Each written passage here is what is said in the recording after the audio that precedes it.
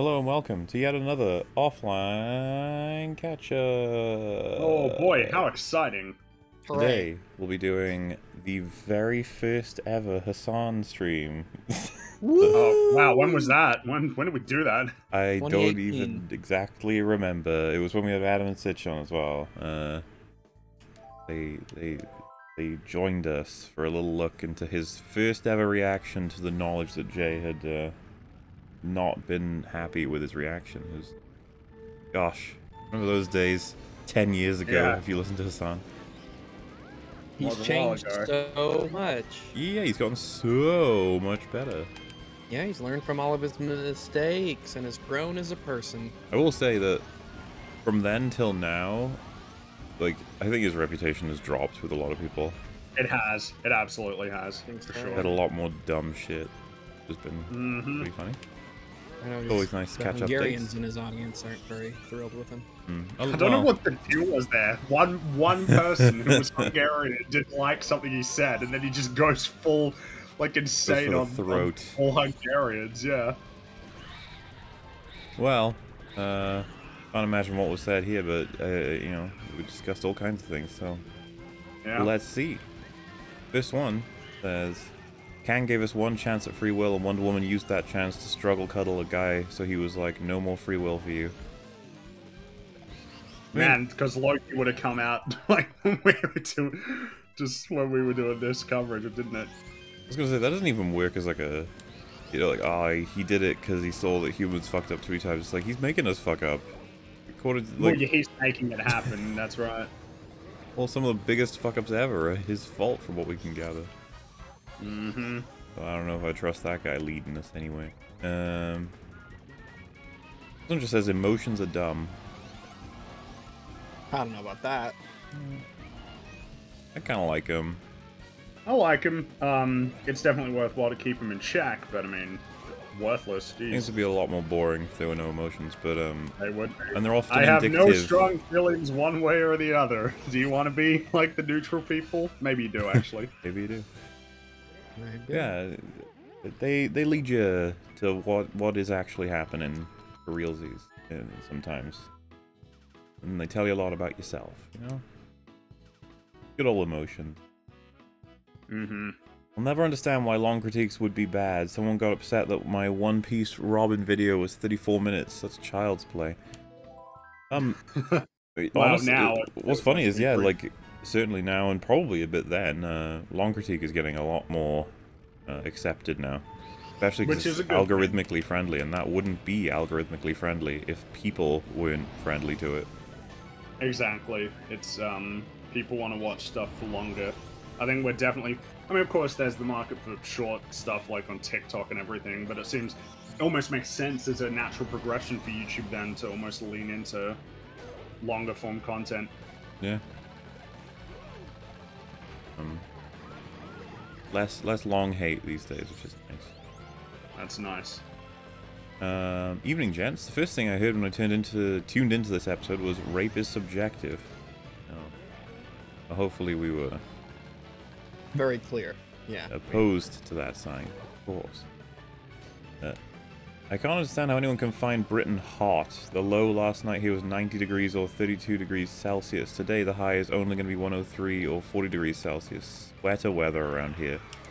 Oh, I've been over before. I've got some weird biology going on where I way prefer the cold to everyone that I know. I'm like Mr. Freeze.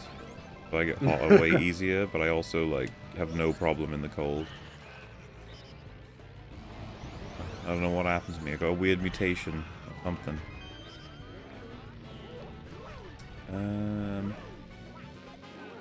You didn't know about the best channel on YouTube, Jinx Reload? Like that, I still remember when that was happening. I couldn't believe they were doing what they were doing. I was like, how is this fair? How is this something that's allowed to get away with? Yeah. And to an extent, why the fuck are you guys watching this person, you know? Well, what are you getting out of it? Yeah. It's just like, well, it's proto Twitch viewers. They're just lazy. They don't know what else to do. Someone else will curate the content. That's I don't get it. Yep. And then you have Denims all those years later say, like, defending the concept of being a curator. It's just like, shut up. YouTube can curate for you. Alternatively, you can curate for you. Just anything but this, please. Yeah. Rags misspoke a while back. He didn't say he ruined grandma. He said he ruined grammar. That's why there's so much bad grammar out there. Also, hi, Rags. Hi there. Oh. Who You have to knows save what I've yourself, been up Rags. Ruining grammar? Did you? Oh, wow. Threw a pretty good bomb there.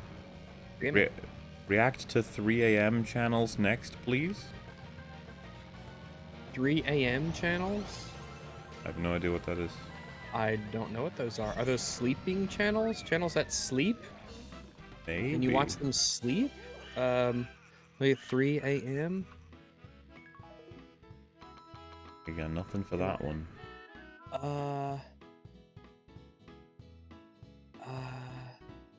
Do not. So, like, do not order Chuck E. Cheese pizza at 3 a.m. Do not order a Sonic the Hedgehog 2 Happy Meal from McDonald's at 3 a.m. Top 5 scary videos you should not watch at 3 a.m.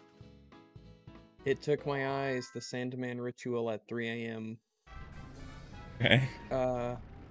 Cutting Open Haunted Encanto Doll at 3 a.m. What the fuck? Okay. I don't know what all this is. The few good reaction channels do what y'all do on EFAP movies. Either have a lot to say or only show the bits where they actually react to something. Seems like the ethical way to do it. So the Dark Viper guy, who's came out hard against it at the same time Jay did with San, Yeah. saw his video on it recently, or at least one of them. And his opening, he even mentions like a summary, and he includes Jay, and says that Jay is way softer on this than he is. He goes on to say like, he's like very strict with how he expects you to do a reaction, to the point where I think we wouldn't count as ethical in his system on EFAP. Oh, why? Even us? What did he God say? Like, damn. you can't watch Wow. in full? Yeah, I think his main issue would be that we end up playing videos in full. That's right. Oh, So well, I that's don't too bad for care him. about that as a metric. I do not respect that More than that. perspective. He might even, so this is the part that was interesting to me because I was thinking about it. I think he said like, he was very much pushing the whole, if yours counts as a substitute for the original, then you've, you know, stolen its value sort of thing. And to an extent, I think that we could satisfy that. Like, would you rather watch a high top video on blah blah blah, or would you rather watch our coverage of high top? And someone could be like, I guess well, the problem is, once you reach that point, it could just be that any negative piece of criticism that would prevent somebody from watching. You know what I mean? Like it's. well, like even that if it would even if prevent Yeah, essentially. even if they original. said, you know what, I didn't even think the video he made was that bad. I agree with the criticism they gave, but there was some stuff in there I thought was okay. And then they'd be like, oh, you watched it? And they go, no, I mean, well, I saw everything through their coverage, so I wonder if that fact alone would make him be like, yeah, you guys are fucking up. Yeah, maybe, but I mean, I don't know. Like, I'd just, appeal to the utility of being able to criticize something in its totality. Well, and this is the thing. I think I would just go as far as saying like, oh, maybe it doesn't satisfy the law, but as far as I'm concerned, you can do that to my work, and feel I should be able to do it to yours. I think it's ethical, basically. I think that there's a lot of utility to being able to. I don't know that I want to be in a landscape where you can't go through something in its totality. It feels like that just encourages clipping little parts. Exactly. Like that's kind rather of than taking it whole. the fundamental for why we do it the way that we do it is that we never cut. You know, we didn't cut anything out. You saw everything that was on offer. Or everything. Yeah, there's no claim of like context omitted because the full context is available for everybody to see. To play devil's advocate, I see a fair share of reaction channels that pause every now and then and give their insight, but channels like Jinx are the worst. You wouldn't need a devil's advocate. We are that channel. Again, we do a lot of reacting on EFAP. Mm-hmm.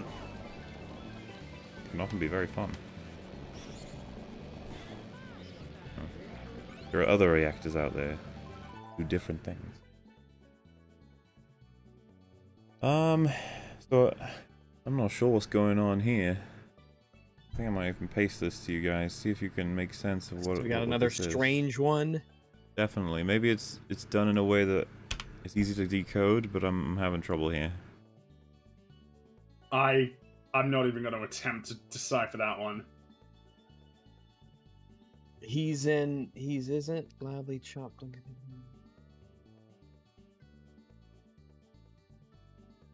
It looks like the last thing they say in the first one is, "What's the stream about?"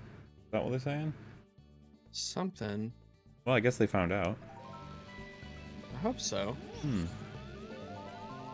And then they ask, "What's the morning about?" in the second one. What is the morning about? I've always asked myself that question. Never known. I've always just decided to settle for answers, but ultimately I've been waiting for a scholar to tell me. Join us on that quest, I suppose. But alright. Ah, Pokimane. It's a Gundam's future ex-wife. If my memory serves correctly, her best friend Valkyrie passed her a few months back because of the controversies. I'm pretty sure Pokimane is doing fine. I'm sure she's doing fine. Yeah. Didn't she have a thing recently complaining about Linus Tech Tips? He actually conceded because he referred to her as a nameless creator and it upset her. Oh. Yeah, like That's a weird sort of controversy. He gave some advice on how to do ads in future because the current way they do it is intrusive to viewers' enjoyment of the service. And one of the ones that she gave, because I was talking to Jay about this, was like they pop up in the corner and they're not like they don't do anything audio-wise or something. And but the fundamental premise being like they're too intrusive, we need to make them not intrusive, and I remember Jay being like, "Oh, that's not a bad idea," and I was like, "Yeah, because you're the fucking consumer. It's a bad idea for the advertisements. They want you to be intruded. They want it to be, yeah. It's like what they're paying for. Why would they pay for something that can be ignored entirely? Like, it seems like kind of defeats the whole point of the ad, really. I feel like, yeah, you're ultimately just gonna have them buying less ad space because the ad space isn't as effective anymore. Yeah. And so Linus Tech Tips, I think, took what she said and said it was dumb. Okay. And like I said, I think referred to her as nameless, which she specifically pointed out as being very hurtful. That's really... Yeah, a lot of things apparently were very hurtful with his statement. That's kind of interesting. Is that not like super Freudian? I don't know. I definitely would. I would look if I was the most popular YouTuber and I saw someone I like kind of liked who was respected, say the the Mauler. I have no fucking clue who this YouTuber is. I'd just be like, oh, okay. Yeah, exactly. That's what I mean. It's just odd. There's plenty of people that are huge that I've never ever heard of. Yep. Of course. That's just part of it. Often reference the makeup genre. It's like there are hyper popular people there that I've never heard of. You're just different spheres, you know? It's just different spheres of the internet. We talk about movies and media in general. They talk about how to look good with today's fashion. And that is A-okay. It's just not... I don't know anything about that space, that world. Fun time. I don't know how often plague doctors are applying makeup. So, yeah. That was funny, and she complained, and then he apologized, I think. Like, oh. Apologize for calling someone nameless. Okay. I think so. To be fair. So I guess she knew that he was referring to her. Well, it was her. I guess screen, right, or her video. Yeah, it was her comments. I think it might even have been her tweet that he was looking at or something. I got you. But I don't know. Maybe he didn't see the likes and retweets because then he wouldn't have said nameless. I don't know. I don't hugely care. I just thought it was kind of funny that like. I feel like if she had done this during a controversy with It's a Gundam, it wouldn't have gone over as well. But she's got her position back, maybe. Because she got in trouble with Leafy as well, but I don't think that had any lasting effects. While he got banned, I think, outright. I'm not up to date on all this internet drama. Yeah, sometimes it all just happens and you're like, wait, what happened? Like, exactly. It's all done. Nobody cares anymore. Yep. In fact, by the time people hear me talking about that, they'll be like, when did that even happen? And it's gonna be like, yeah, it's old news. Nobody cares anymore. Which is especially weird with that. News cycle is like hours. So rapid, yeah. Dead and Edge is an edge. You only chopped it down because it spoiled his view. What's re-promoting about? I know that quote. Hot fuzz. I don't. Oh wait, what was the quote? Sorry. It's the meme where the guy's like, blah, blah, blah, blah, and then the police Oh officer's yeah, like, yeah, blah, yeah, blah, blah, yeah, blah. yeah. What'd he say? Yeah. What'd he say? Yeah. I Suppose. Yeah, I suppose. Yes, I suppose. For that one scene, Danny's like speaking very well compared to how he usually does. Yeah. Then what was it? What is that? Say mine. Say mine. Hey, It's my. like, it's just a load of junk. The reminds me fucking of, camera angles. When... Yeah, the zooms. Do you see the Land of the Lost? I did, but I don't remember anything about it. All right. That was Will Ferrell. Wait, or are you Yeah, talking about the original? Because that was a remake. Not the original. The original was fucking horseshit. But I mean, the remake, the movie, I thought was kind of thought it was kind of funny. As to my memory, I thought it was funny. But they have a scene in there where there's a character who just speaks in this gibberish language, and then he starts singing like randomly a song, but the song's in pure English and his voice is absolutely beautiful. So it's like the joke. Right. That's a funny movie, I think. I haven't seen it in ages though. I wonder if it's actually funny or if I just had. I'm pretty sure it's not. I'm pretty sure it's like really bad and stupid. Oh. Like it's kind of a... Well, the thing is, I don't remember much about it. I think it's from that era, like kind of like the Jack and Jill, Mr. Bop as Penguins like era, you know, of comedies. You remember that, like in the late 2000s, like early 2010s. You mean That genre the height of comedy? I remember. Well, that genre doesn't really exist anymore, you know? Like, those types of comedy movies, you notice that? Like, they seem to be a lot harder to come by. Or maybe it's just because I'm not aware of them anymore. Say, aren't they all on Netflix and we just don't watch them? Well, yeah, because Adam Sandler had to deal with Netflix, didn't he? Where he made a bunch of, like, those types of movies. And, I mean, he was super instrumental in, Man, Happy Gilmore was a good movie. Yeah.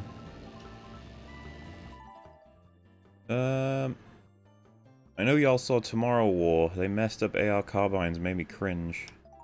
They messed up a lot in that movie. They messed up, like, just continuity. Moldy, you guys spend a lot of time on Superchat Catchups and editing. Here's some money. Oh. Thank you. We do, yeah. Cracking down now on finishing our backlog. Getting there. Titanfall 2 for EFAP Gaming. Looking at you, Rags. Titanfall 2? How would we even play that for? I think those servers are lost, aren't they? Basically, to there's like a fan. thing. There's like a project thing that you could use. I think like a mod or something that got put together. But there is a way to do it.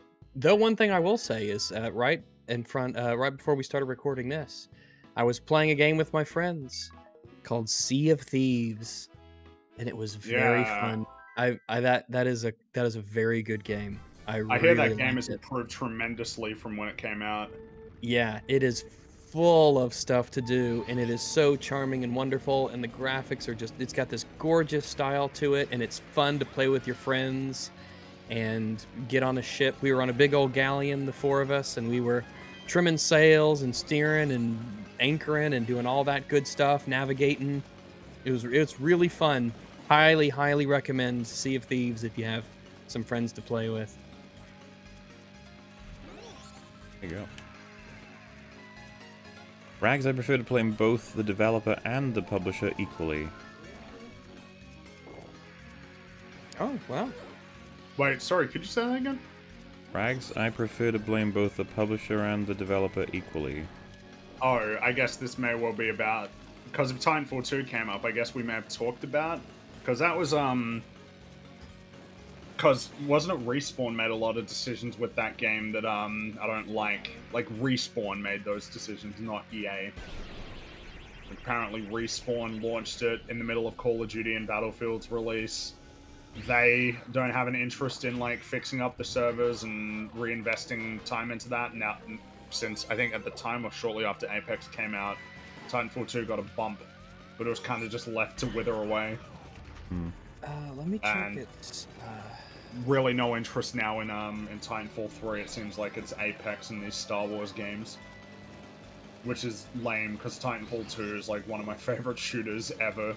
It is one of my favorite shooters. Even just for the single player alone, I would highly recommend everyone play it. Even if it was just the single player, but that multiplayer, I had so much fun. It's fun.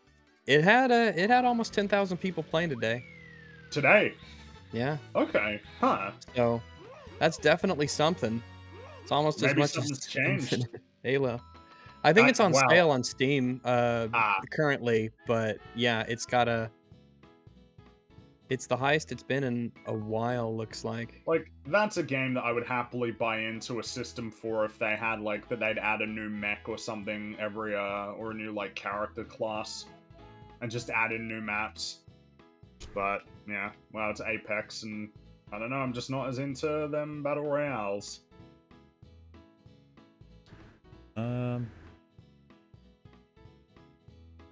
State of Emergency by Rockstar was absolute trash and they did nothing to fix it. Alien Colonial Marines was a travesty compared to what was previewed. Hello Games is the exception on fixing things. Oh, I don't think they're a strict exception anymore, but yes, that reveals what episode this is.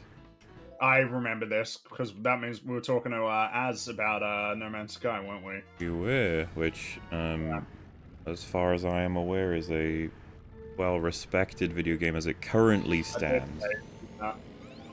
They keep adding stuff. Well, I can't do anything but recommend Internet Historian's video. He goes over it in depth, and it's really interesting. Because they chose to ignore social media for ages and just work. They just worked. Commendable. I mean, yeah, especially considering they already got the money. They could have just cut their loss and done something new. What I remember him he points out loads of things they did, but one of the things was Sean Murray would like collect all data regarding discussion on the game and then collate them into like, or categorize them into just all complaints. Ones that were useful, ones that weren't, and then what the most complaints were about regarding the game, and that would help order what they would develop first. Cool. It's such a, like, this is what I mean, like, it's so hard not to be like, this is such a proactive decision, considering the circumstances. It's one of those ones where it's like, what else can they do? They have done the most they can do. The whole thing was a fucking unfortunate disaster. I think Az was like, yeah, but they lied.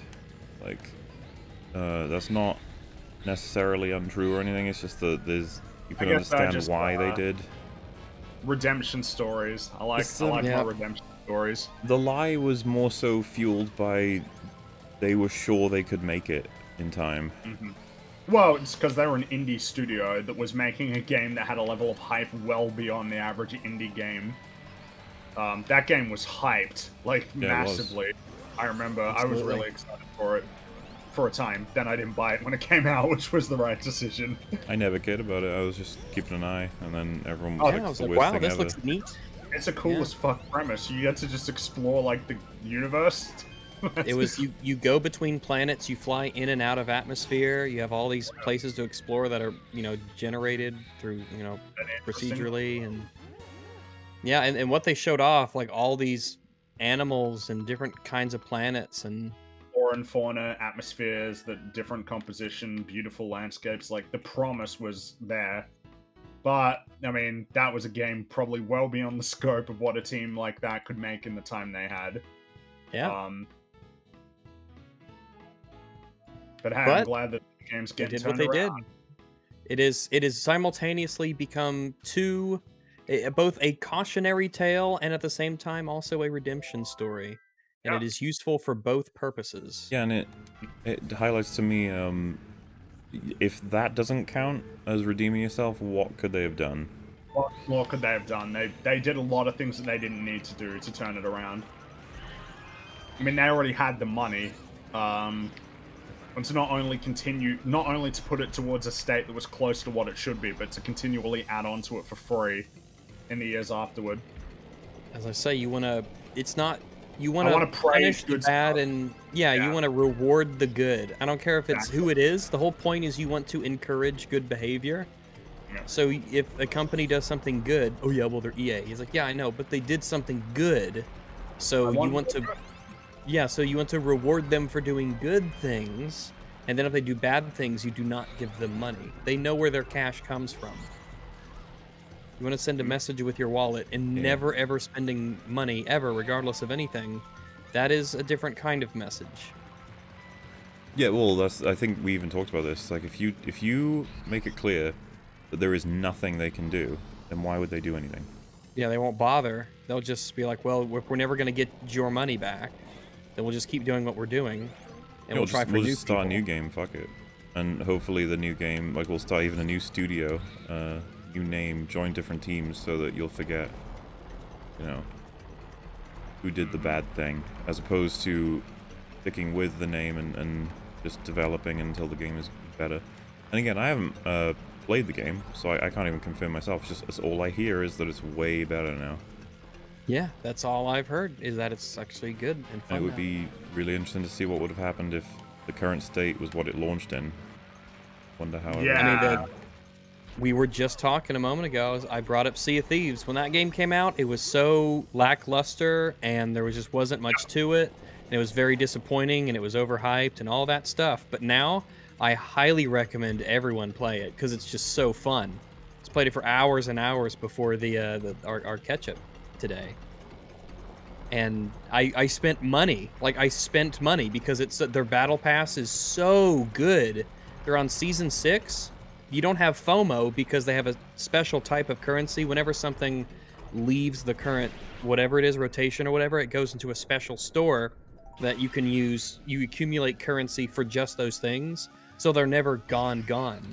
And you get so many rewards for battle pass even if you don't play, and you also get really cool stuff if you do. And it's just, there's so much work went into it. Like, they spent, just the water physics alone in that game are so impressive. Just it is a game that I'm happy to spend money in for a thing here and there because I enjoy it and there's so much to do, and I enjoy playing it with my friends.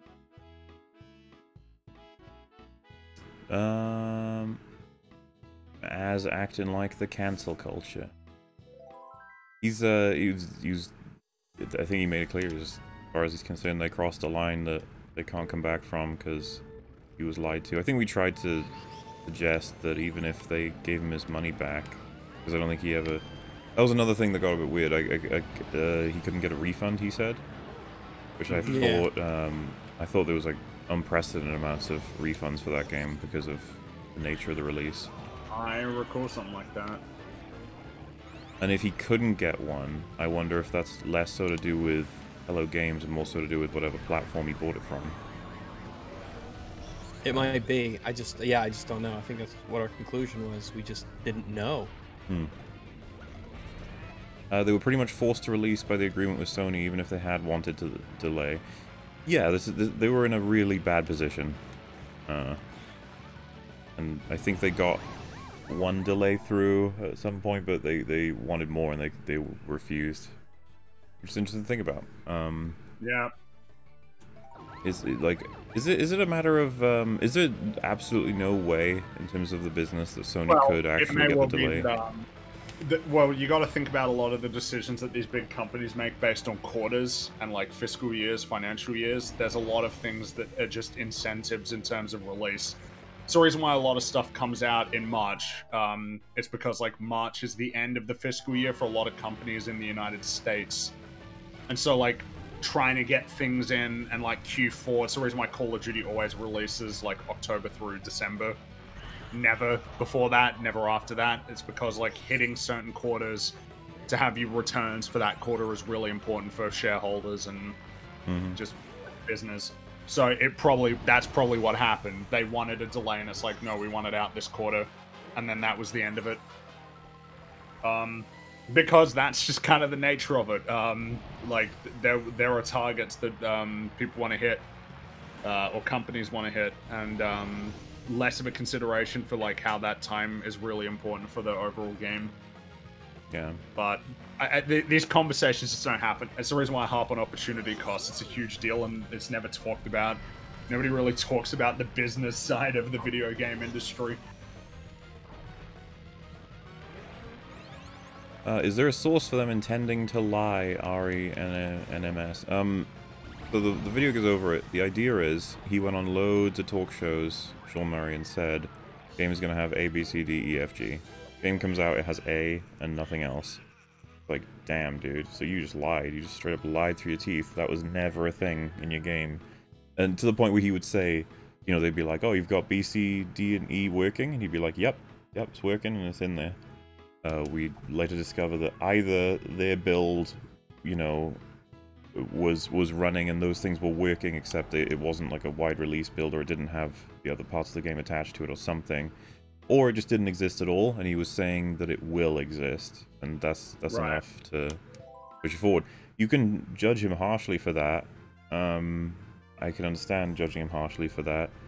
Though, as the video points out, so I'm assuming it's true, because I trust Internet Historian, A, B, C, D, E, F, G, it's all in there now. So it's like... Right, so like, yeah. You know, they eventually did make sure that to come through. I'm assuming there's still things not in there that were promised, but we're talking like... I still remember... There's probably a bunch of stuff in there that was never promised that ended up being in it. I think so, yeah. And like I said, it's just the people who play the game have lots of good things to say about it, so...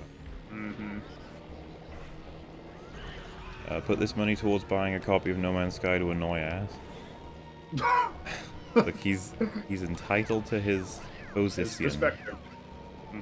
Someone tell Hill vs Babyface that Sony demanded Hello Games release despite them asking for more time. All the new updates have been no spending besides the base game cost. It is a completely different product now than then. That's another thing, man. Not making people have to pay extra to get all this stuff. Yeah. Like, yeah. They could have... Could have called it, like, you know, doing base mechanic updates. Anymore, you know? At some stage they would have been able to, and the audience would have been okay with it, and they still didn't. Probably, yeah. Yeah, because that's the other thing, is once the game was getting all these bits and bobs released, they started engaging in social media. Yeah. Because they can come out of their hole at that point, because people will be like, hey, I like your game. Yeah, they're not throwing arrows, shooting arrows at them. It's like, oh, the arrows have stopped. A couple of rocks every now and then. Which, by the way, it's representative of how to approach a lot of things online. It's just like, just keep your head down sometimes. I was just about to say that. Our brains are, like, linked psychically. I was about to say, yeah, that's the pro-Jared thing. Yeah. Oh, that's special. Just keep your head down, collect all the receipts, and then just dump them once everything's ready. No matter what. And you only win because all the people out there who, like, smugly decided that you were Satan are then like, oh, shit. It's like, yeah. When they didn't hear your side at all because you were quiet and just getting evidence. The less fun part of being virtuous online is to find out the actual details. Yeah, it's not nearly as fun when you can't just hear one thing and decide who the evil person is. But, well. Guess that's the price you gotta pay for having a little bit of conviction and giving people a fair shake. Well, and it's funny because most of the time it does work. You can hear just a casual story say like, oh, that guy sucks, and that's it. That never comes up again. But the bigger ones like ProJared, it's just hopefully that voice in the back of your head that's like, wait, what's the source on that? Is loud enough. Hopefully that guy gets through. Faced a lawsuit over their name, had office flooded, had to be out of office continuously due to bomb threats, police investigations. A man oversold a passion project and eventually delivered. Stop being unreasonable. With the full story in mind, like I said, I think they redeemed themselves, and it was incredibly difficult to do so, and I think they did it. Well, it seems they just went above and beyond. They did more than they needed to. And that's true. That there was their office got flooded. They faced all kind of weird, horrible shit that destroyed different pieces of progress they had. Oh, man, like, goddamn. Mm-hmm. But I mean, it's a great video by Internet Historian, specifically because he puts you on the road of what everyone saw first, the outward sort of story that everyone's aware of, and you're on board with that. You're like, yeah, fuck these guys. And then, like, he starts introducing just pieces of information that you probably didn't know about the Rocky production. And then he's like, and then, you know, someone ran away into the darkness, presumably with the money, abandoned the offices. That's the end of the story. Or is it? You know, that sort of thing where you're just, like, led along because you're like, wait, what happens next then? I see. That's just a good video. I think Az's experience with No Man's Sky is similar to what I had with Fallout 76. So much bad stuff happened in the beginning, it can't be redeemed to me. Part of the thing, though, is I mean, this is just a bias. I'm more sympathetic to an indie developer than, like, Bethesda. Yeah, because Bethesda has all the money, all the people, all the time. Well, and Bethesda is beholden to Bethesda. You know, Bethesda Game Studios is part of Bethesda. Like, it's one and the same. And it's a team of, like, what, 1,000 people? Bethesda Game Studios? It's huge. Yeah, I'm much more sympathetic to a team of 20 people than a team of 500 when it comes to these things. But, I mean, I would even still think that, like, there's got to be a path to fixing Fallout 76. I don't think they want to, though. It doesn't seem like... I was gonna say, I'm pretty sure that no matter what that game was and how they lied about it, if it ended up being the greatest game of all time, because they kept adding to it and it was all free for updates, I feel like we would be sitting here saying, I mean, what else can they do? Exactly. If they fixed it and they made it legitimately good, then I'd be like, wow, bravo, you actually did that. I Obviously mean, with a caveat, inexcusable how it came out. But, yeah. But, like, wow, I can't believe you made this piece of shit game that, you know, released as it did and was as bad as it was. Like, wow. Maybe that's just the reality of it. It's like, that act was still bullshit, but this act is a good thing, and we just have to recognize that both of those things can be true. Yep.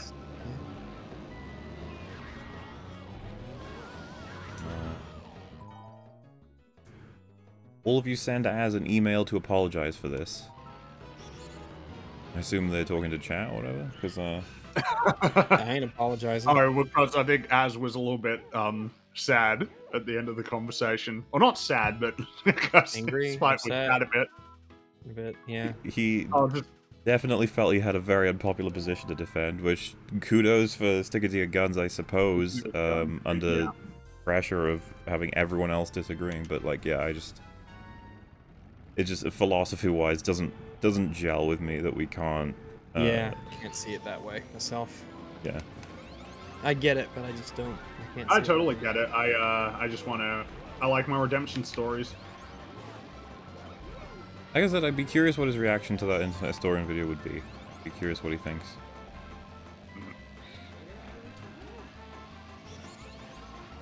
Studio was flooded. IH's video was very informative. Yeah, all of his videos are. His recent one. Flooded. It was deliberately flooded. No, I don't think it was deliberate. Oh, just that they had to deal with the flood, but the bomb stuff. Jesus. Yeah. Yeah, and I remember they had legal issues as well. With Indie development's hard. The fact they were called Hello Games got them in trouble. Right. With Sony, I think, as well, of all people. Oh, really? Yeah, it was this whole thing. That video is, dare I say, evergreen. Like, I can see myself watching it again soon. It's a good one. I should check it out. It sounds like an interesting watch. Yeah, first impressions are everything. That's why Zack Snyder's Justice League is horrible, right, Az? I imagine he would say, but they're two different products. Which, to be fair, they kind of are. You know, Zack's version and Joss's version. I wouldn't say that's kind of the same thing as someone updating a game. Well, yeah, I guess. It's an interesting comparison, though, because that film, the cut that we got that was the Snyder Cut was not the cut that was originally what he intended. Mm-hmm. It changed because of the... He intended something worse. Well, I mean, it's much longer than any film that he could have reasonably expected to ever release in theaters. The thing is, it would have been made better by having to force him to chop down. In this case, yeah, that film was bloated. Like, considering how much happens in it, that could have been achieved in like 2.5 hours, 3 tops. There's like half an hour of nothing footage in there. And people walking, long tracking shots. That's what I mean by nothing footage. Yeah. Where it's just like, what are we doing? Why are we spending so much time watching this?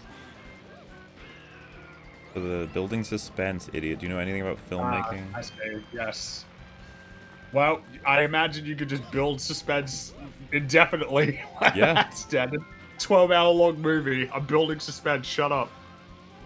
Like I said, I'm way too cynical for this. I think he just did it to make the film as different as possible, even in runtime. Like, I'll add this. After all, it's 4 hours. Think of all that stuff that wasn't in the original version. That's what people were saying, and it's like, yeah, okay. And then you watch the film, and you're like, you know, it's not that different. Like, you know, a lot of scenes were in the original. They're just longer now. That's it. Surprisingly similar, but I don't know. Everyone was certain that the films were dramatically different, and the Snyder version is way better. No question.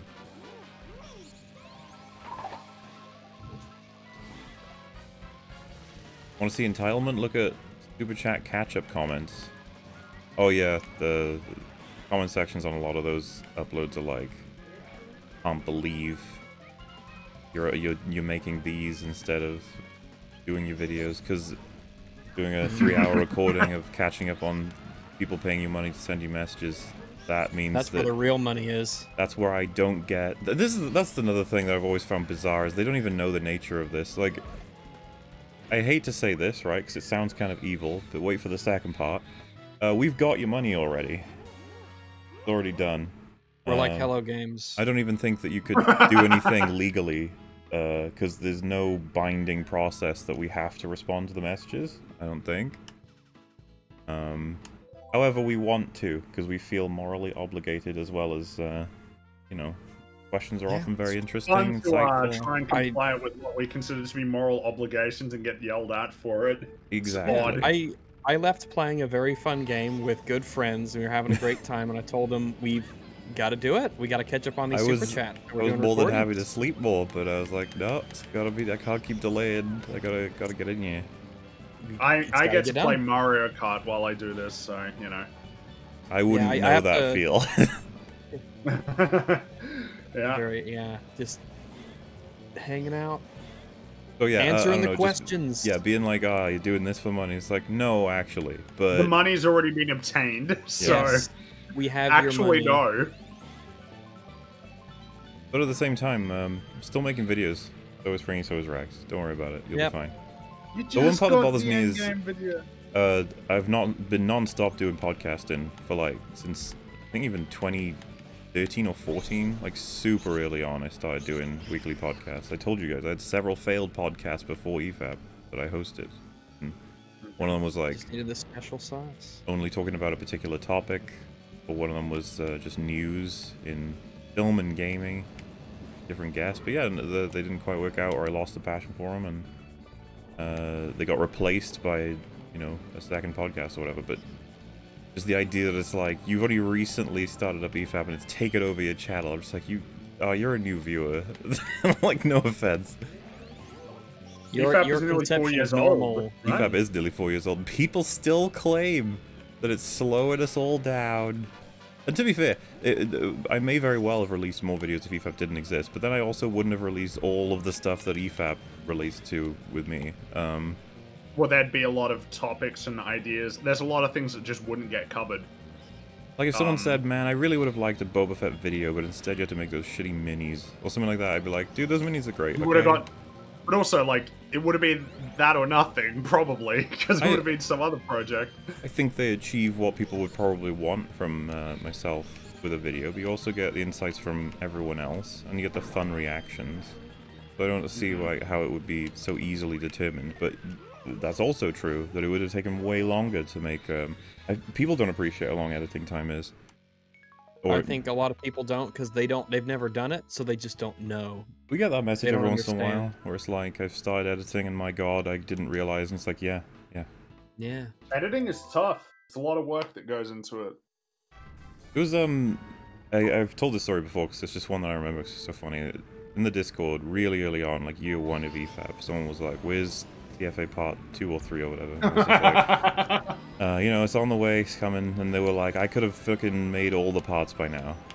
It's like, well then do it. You know, Yeah. like if, like I don't know if, because he eventually like explained he's desperate for there to be a complete series going over how bad the film is in total, and that he could have finished it by now with the same level of quality, and I was just like, then just go do it.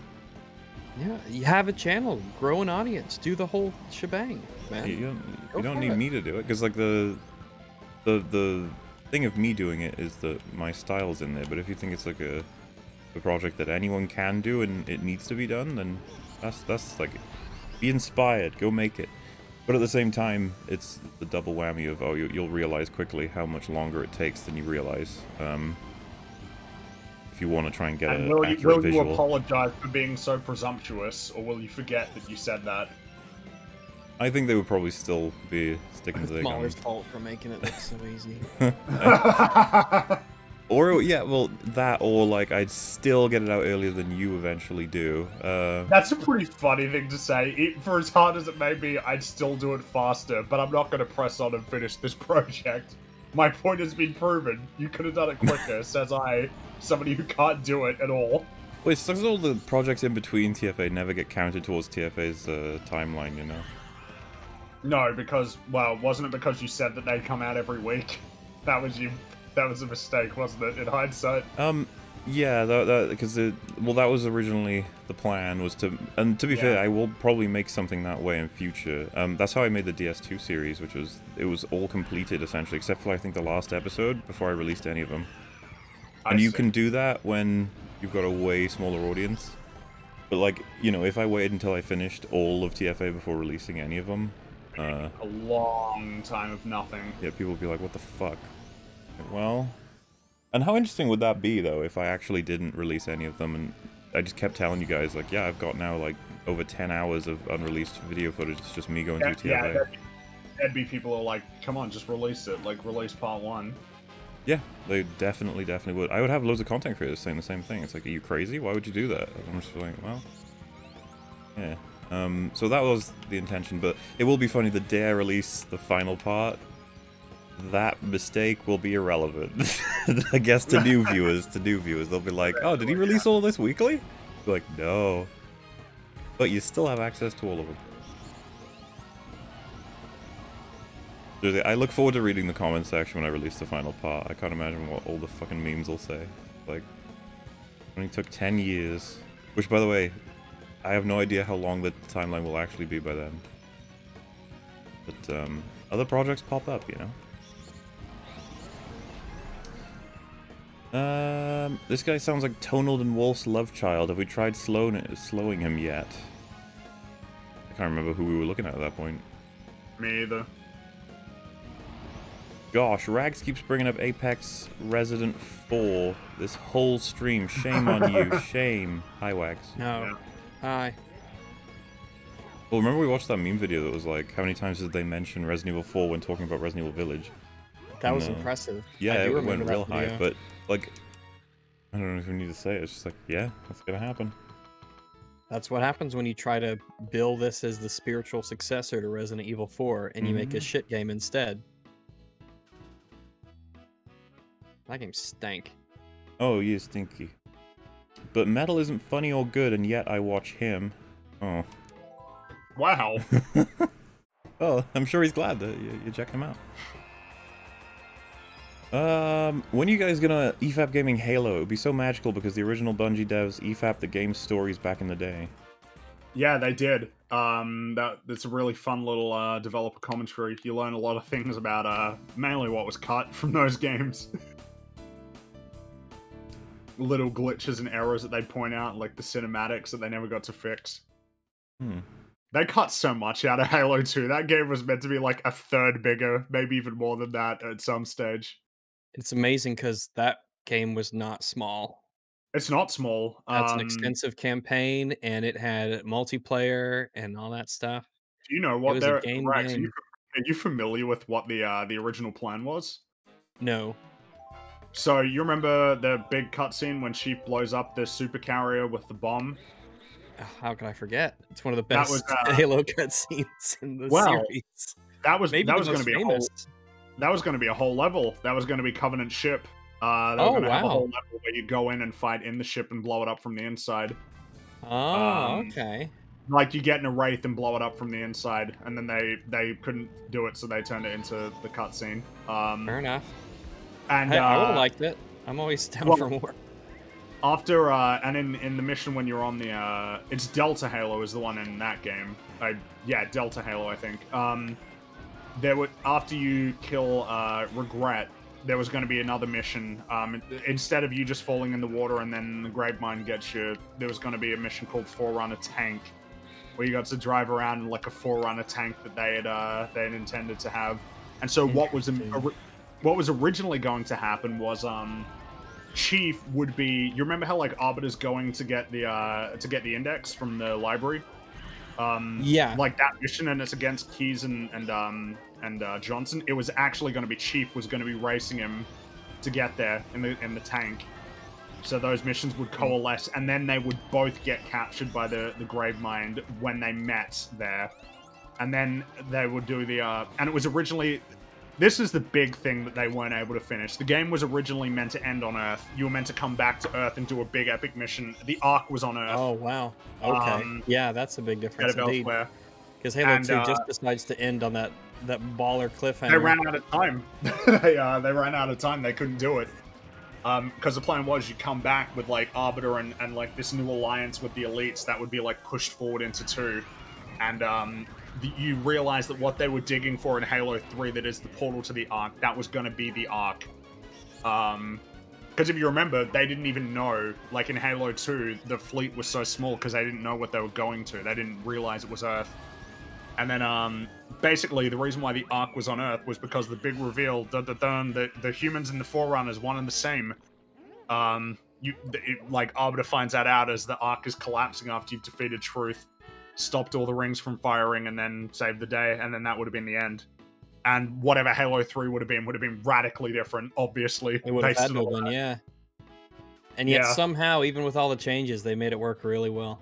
I think they made it work really well. There's a part of me that really likes the idea of the world where Halo 2 is so fucking epic.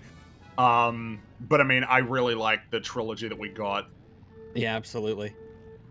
So, yeah. One day Mahler will play them, and he will... play 3. He will know. Reach. Have you only played 3 and Reach? I thought you would have played the first 2. Oh no, I said Rags has a better memory than you, apparently. Like I've said many times, I haven't played 1 and 2. Right. One is really great. That's like a really strong beginning, middle, end campaign. Yeah, cohesive. I really enjoy 1. It has that. It's old. Quaint. It's that bridge between old shooters and modernist shooters. It really feels like this is the stepping stone that was used for how do we get from the old shooters into what we kind of consider modern shooters now. Because everyone's still trying to, it's like a lot of things when they're first starting out. They're trying to figure it out. They're finding their place. How do we make it work with technology and things like that? It kind of marries the much more open-ended design of a lot of 90s shooters with something that isn't strictly linear, but it's definitely more directed. But I mean, the main thing is like if you look at Halo 1, it's like it's kind of no wonder that Halo became. It's such a great little like game. There's so many cool ideas. Like when you land on Halo, you walk out of the escape pod, and you see the ring stretching into the sky in this beautiful landscape. It's like that's a really great, that's a great moment in a video game. And then the same with the silent cartographer. It's like this is a really fantastic engagement going on the beach, running up the beach and fighting all of the Covenant with your Marines by your side, and of course the reveal of the Flood. for something that was made in a pretty short amount of time, like there's so many cool things about that game. That reveal is so good in that game. It's so feel good. it. You really feel it. And then of course the big reveal as well that like the Halo is a weapon that will destroy you. What a fucking awesome idea. Halo is a weapon. You can use it to kill the Flood. Oh, no, it kills you. That's how you defeat the Flood. Damn, it's like you change something from this is a really pivotal thing that will change the course of the war to we can never use this. We can't and use the Covenant this. want to, yeah. The Covenant want to use it. It's part of their religion. And it's like, but you don't want to use it, and you need to kill the Flood. You can't let him escape. It's like, that is a great predicament to put the characters in. Halo 1 is awesome. That game is so cool. And look what Halo is now. Guys? Oh yeah, so exciting. Halo the show. Love it. When's the last episode out? This week. Yeah. It's gonna be great. It is going to be amazing. I'm seeing what they set up for season 2. Please do an EFAP episode coverage on internet lolcows sometime in the future. Good rap material out there. Also Hyrax. Hi. I'd rather not. I don't want to turn into a laugh at people channel, really. Yeah, that's a byproduct of our goal. Like, yeah. It's not the goal.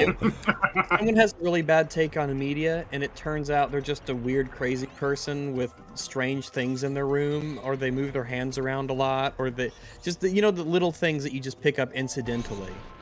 It's not our goal to go and find someone who is lolcow material. It all is a byproduct of the videos and what we cover in them. Holy hell, Metal. Cat noises when? Can we have them during the Hot Tub DS2 stream? Yeah. Guess that's up for Mel to decide, yeah. Meow. Pokimane is one of those people who lightens their skin on camera via makeup and in photos via editing. Even her assumed ethnicity is fake. I don't know anything about that. I don't know anything about it. I don't know that you could presume that that's intentional. It would be like that the lighting is bright because a lot of YouTube channels have like kind of brighter lighting. The famous Jenny Nicholson definitely overexposed herself on with the light on her. Well, that's like overexposure though, isn't it? Once all the details in the face kind of get lost because it's so bright. Yeah, it's looking like an android. Well, yeah, but it makes your skin look brighter. I guess it's a balancing act, right? Like you might want to make the scene bright, but you want to make sure that like your features don't get lost in the bright light. Exposure, yeah. That's the criticism, obviously, and you got to be careful saying things like that. You could be labeled as sexist for the rest of your life. I mean, oh yeah, that's right.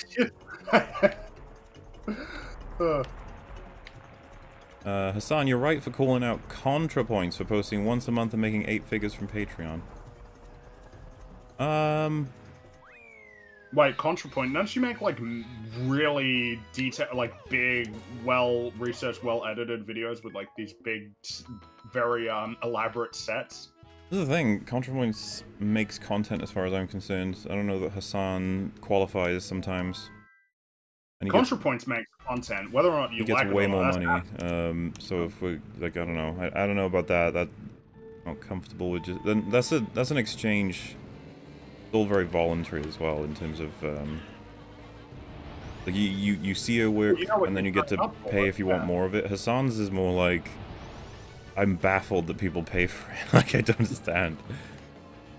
Well, especially when I can't see where that money is translating, because at least with ContraPoints, it's like, you know what? You look like you have a channel that has a very healthy Patreon, like, in terms of how elaborate these sets are and how good the video quality and editing is. Yeah, and the research. Like, you can track ContraPoints' success through that. Well, same with Omega, right? Like, his vaccines video, it's got this set and all of these, like, really snappy editing. Didn't Piker refer to whoever shot Dan Crenshaw's eye out as a brave soldier? He did. Did some really weird and fucked up shit, and he's still on Twitch. Because apparently that's how the rules work. Did he even know anything about who Dan Crenshaw, like, was, or what his history was? I don't know that he knew anything. Or just that because he was because he's a senator, right? He's like a U.S. or like a Republican congressman. Yeah. And he has an eye patch, and he was a veteran, so it's like, I don't know, man. Like, jeez. Yeah. Seems like the obvious answer here is to make your video, then stream yourself watching it to circumvent demonetization. I guess creators can do that if they want to. I wonder if that would be in the... Probably gets you in trouble, wouldn't it? To stream your own video? If it was to circumvent demonetization, like if the video got demonetized and you had to live stream and then what, like run ads on it, or I guess through like. Oh, I mean, if YouTube doesn't demonetize your stream as well, that's their fault. Like. Well, I guess if they're giving you super chats, it's like, well, that's different, right? People are paying, that's not ads. So yeah, I figure that actually, yeah, probably makes sense. Could even provide some insights on creation. Yeah. Yeah, exactly. I gotta go. I hope you all have a great day. You too. Yeah, hope your day went well those many years ago. While I don't like video reactions, to me the argument against are sounding like the arguments against Let's Playing. Would you say they are different? Yeah. But the problem is, in a sense, no. In the, we're cool with reacting. We do that. It's specifically the people who don't do anything. So, like I said, there is an awkward element, as far as I'm concerned, to long plays. Yeah, where it's just the game uploaded in full. Especially highly story-driven games, because that, to me, we've come across this before, but what's the difference between something like that and something like you scan every page of a comic book and you read out all the dialogue and show all the pictures? Well, yeah, I'm not sure how I feel about those ones, because they are like a full-on substitute for the original. And you can be like, well, it's presented differently because you've done the commentary over it. It's like, I don't know if that's good enough. Yeah, I mean, if you go to the theater and copy a movie with your thing, your camera or phone or whatever, and then you do some talking over it. I mean, well, I think a light maybe. comparison would be if you had a film and you did the dubs for every single line, but it's the whole film. Like you've redubbed every line in your voice, but it's all the same content. It's the film in full with all of the visuals. It's just that you've dubbed it. Like I don't see in any world where that would be good enough.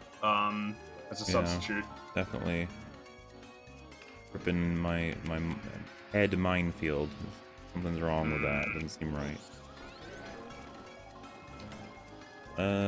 Striking reaction videos is a slippery slope. In a way, you also do reactions. You do better commentary, obviously, but you still play entire videos stealing content, potentially taking away views. Absolutely not. I don't think we've ever advocated really for just going on like striking sprees on anybody you think is being unethical with reacting. We would prefer social pressure. More diplomatic, ways of dealing with it. Convince people to do it better, or pressure them that what they're doing is not right. However, if a content creator sees that their video has been freebooted, as Jay calls it, or stolen, I can't say I would take issue with them striking the channel that did it. Well, it's a tool that's made available to them. If someone struck us for any coverage that we've done, it would be absurd. Like they're not going to do well in the public arena. Let's call it that. Yeah. When you do the whole, so XQC has, there's a video called blah blah blah that's 30 minutes long. XQC's reaction coverage of it in full unedited is 31 minutes long. It's like, oh.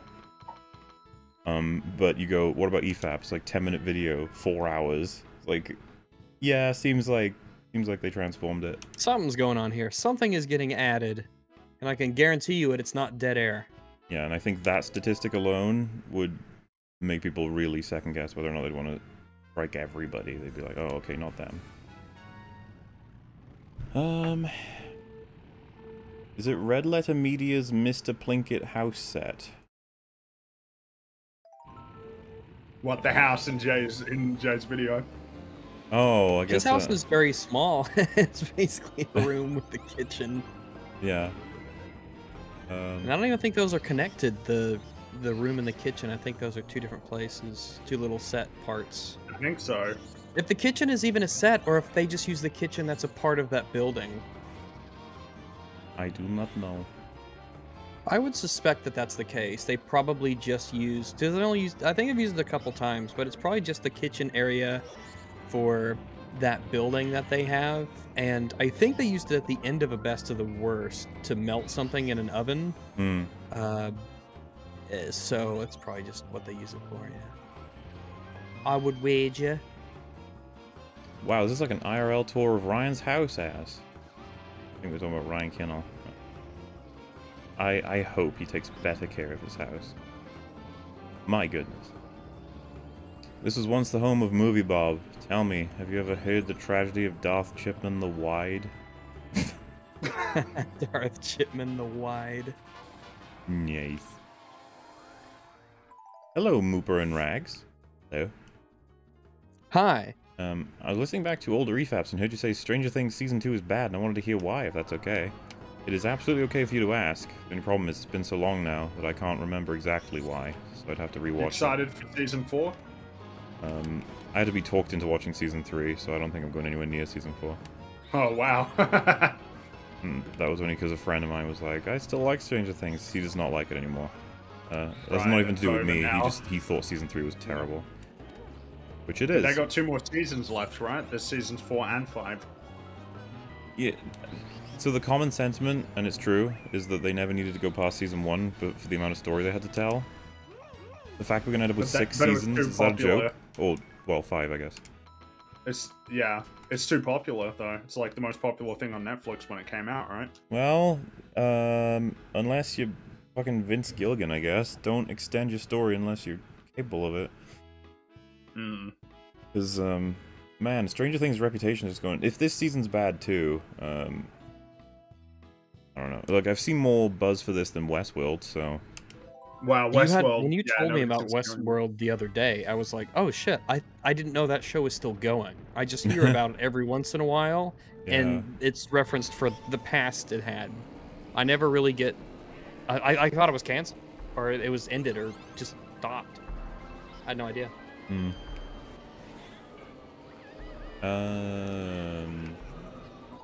So, subreddit HFY had a problem with a YouTube channel taking stories posted there and putting them in a text speech generator, monetized and linked to Patreon. Yeah, that's another thing that's like, is that fair? I guess so? I don't know.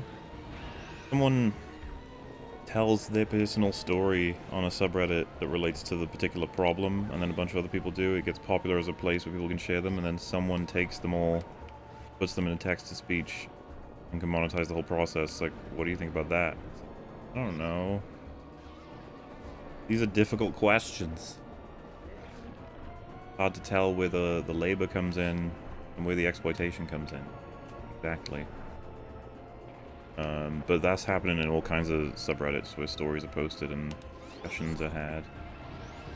Because there are videos I've seen where people like put heavy effort into editing to have like visuals applied to the stories, or that there's voice acting that really enhances it. You wouldn't want to like outright ban the process, but if you're doing like the lowest effort version of it, and you start making shit tons of money and none of it goes to anybody who did the writing, it feels wrong. I guess, well, so it seems like this would be comparable to doing audiobooks for other people's books. And then putting visual over. Yeah, and then profiting where they don't at all. Yeah. Right. Like I said, they don't even get an initial profit because they're not selling their stories on Reddit. Yeah, yeah. Which is interesting, right? It's like you're like, this is for the world, and then someone packages it and says, no, it's not. They have to pay. And you're like, excuse me. Yeah, exactly. They didn't ask permission. Some argued since it was posted to a public website, there's no copyright problem. So is it wrong to strike them? Thoughts? Well, so if you post something you've created on a public forum, that doesn't mean people can copy it. You have copyright over anything creative you make as soon as you make it. Like, if you draw a stick figure and you post it on Twitter, and someone's like, well, you posted it on a public forum so I can use it how I want. It's like, no, that's actually just absolutely doesn't factor into it at all. That's not how it works. Like, if I posted my screenplay or something on the internet, you could say that was maybe stupid, because someone would copy it, but, like, doesn't make it any more or less, like, okay. Ethically or legally. I guess the problem is that it's like, what does it mean for a comment to be recognized as, like, a piece of literature, you know, in the same way as a published novel? Like, what does it mean for someone to assert copyright over their comment on YouTube? But the problem is, it's like, well, if someone posted chapters of, like, Dune in comments, it's not like that isn't a breach of copyright. Yeah. Nobody's had to answer these questions because these questions need to be answered by courts when you have these sorts of conflicts. We do not have a good understanding of how to apply the internet to these sorts of questions. Nope. Also, I using the loo real quick. Be right back. Okay. My first super chat. You and the EFAP crew motivated me to start my own channel. Keep up the good work. By the way, I enjoyed the Superchat Catchups. Good to hear. Glad. Hopefully in the last year, you've made good progress on your YouTube. Yeah, whatever it is you're up to. Good stuff. Oh my god, Super Chats? Wow, y'all just want money. Gosh darn, can we at least get some low-effort edited EFAP movies? Also, EFAP movies Prince of Egypt someday? Probably. I don't know if that would be conducive. Do you reckon that'd be conducive to a Prince of Egypt? Why not? I guess I'm just wondering with that one because I do like that movie a lot. I guess I'm not sure how much I'd be saying while I'm watching it though. I mean, you know, we were like it all worked out with like 101 Dalmatians, Mulan, stuff like that. I was thinking about 101 Dalmatians and how it's like, yeah. I think there's always going to be stuff for us all to comment on, be it animation, storytelling choices, all that stuff. Yeah.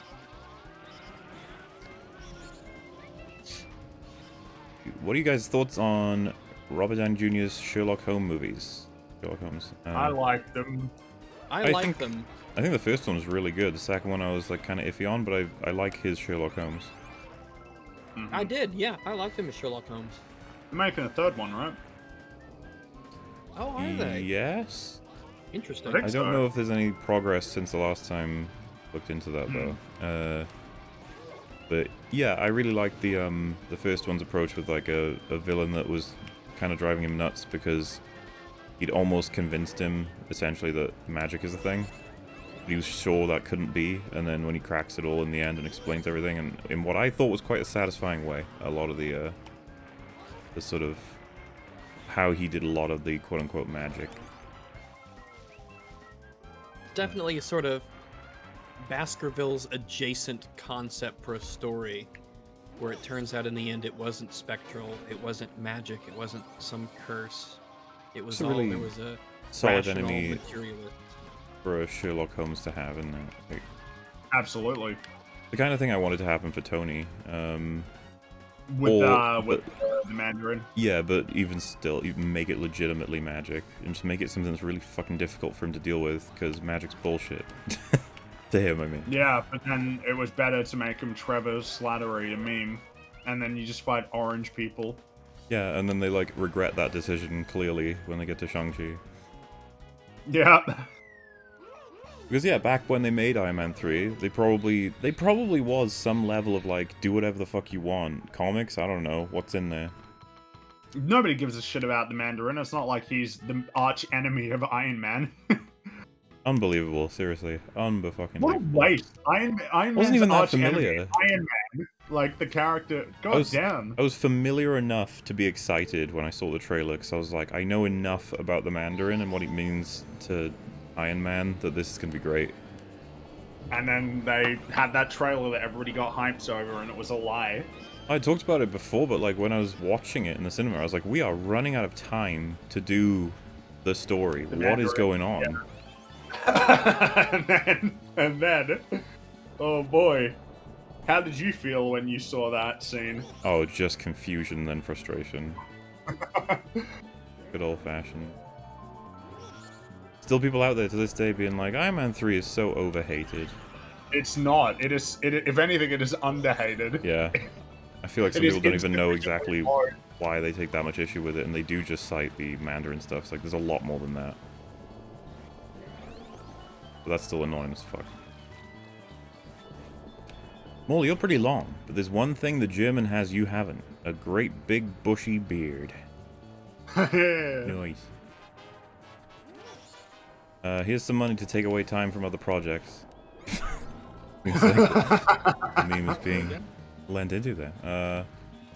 What do you guys think of the movie Interstate 16? No, 60, sorry. I've not heard of it. Neither have I. Interstate 60? Yeah. I don't know about that. No. Yeah, all right then. Who wins between Kang and the It? I guess Kang's not that great.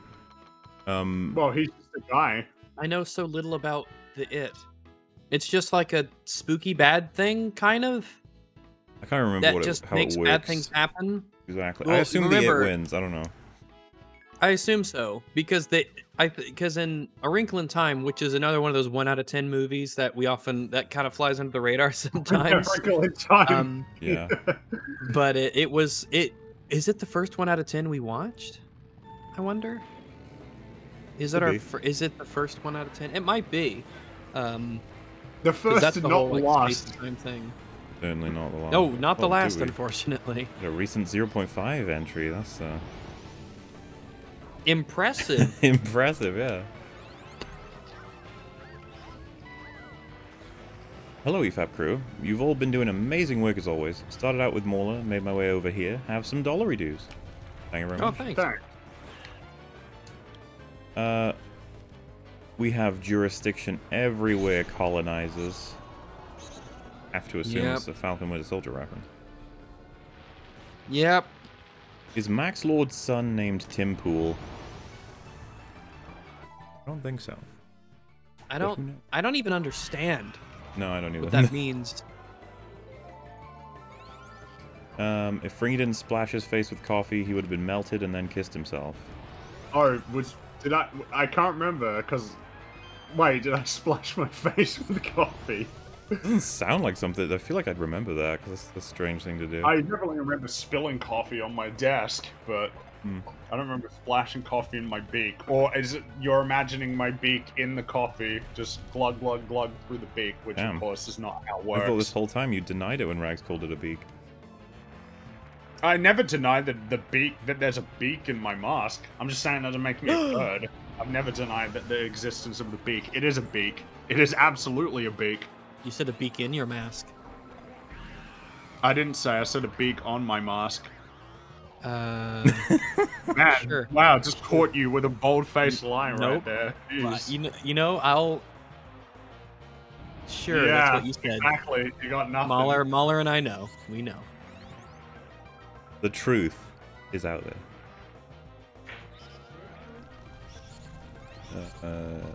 If you want a great movie to watch, Raid and Raid 2 are great action films. They're the best movies this decade. Be a great watch for EFAP. So, I don't think they're the greatest movies of the decade, but I do like them. I remember liking Raid 1 more than 2 as an overall film, though. You guys have seen Raid, right? Yeah. Or have you not? I have not. You I should. hear good things. They're really fun action movies, with a lot of emphasis on strong choreography. Like the fights are great. They're really That's what I hear cathartic all and the time. Is that the fights are great. Raid 2's final fight is like, in terms of a one-on-one fight, it's one of the best. Yeah, it always makes it to the top 10 list of like best fights. Well, it's up there with like the Wheels on Meals. Yeah, like those sort of fights. It's a really great one. But because it's one of the benefits that the Raid had is because it was such a claustrophobic setting, it meant that it was a lot easier to justify fights where everybody attacks one-on-one, because there's not a lot of room for them to fight. And of course, a limited setting as well, no means of escape, it's constant pressure. One of the cool things as well is it was kind of unclear when you're watching it who's going to live and die. It's not really clear who our protagonist is at the start. It becomes clearer towards the end, but like everybody is at risk of dying. So it's a really tense movie. Raid 2 had a lot of cool action scenes, but like the story of Raid 2 is much more a haze. I don't remember it as well. Baloo versus Shere Khan, who wins? I feel like Shere Khan's got that one. I think Shere Khan is. Well, they fight. Remember? They do fight. Baloo does fight Shere Khan, and Shere Khan fucks up Baloo. Baloo puts up a fight, but Baloo is not a fierce. Baloo is not a grizzly character. bear. He's a black bear, right? Like he's black, and he is a black bear in there. He's funny. He's a very chill guy. And Shere Khan is feared more than all of the other animals. Shere Khan is like a Shere Khan is a tiger. He's not just a tiger. He's Shere Khan the tiger. Yeah. Specifically, he is particularly fierce and bloodthirsty. Everybody says that the Jon Favreau remake is better than the original, and I wonder if I would like to watch. Damn. Well, yeah, we can do that sometime. Yeah, I would love to watch the original again. I don't know about the remake, but we'll see. I've watched both of them. I remember I've definitely watched the original. I remember watching the remake, and I was like, yeah, this is like fine, but I mean, I don't know why I would. I think it's just because the Jungle Book, the original, just doesn't have the same reputation as a lot of other Pixar, not Pixar, as a lot of other Disney classics. I think that was the. Yeah. Yeah. I was gonna say that it has one of my favorite songs in it. Is "I Want to Be Like You."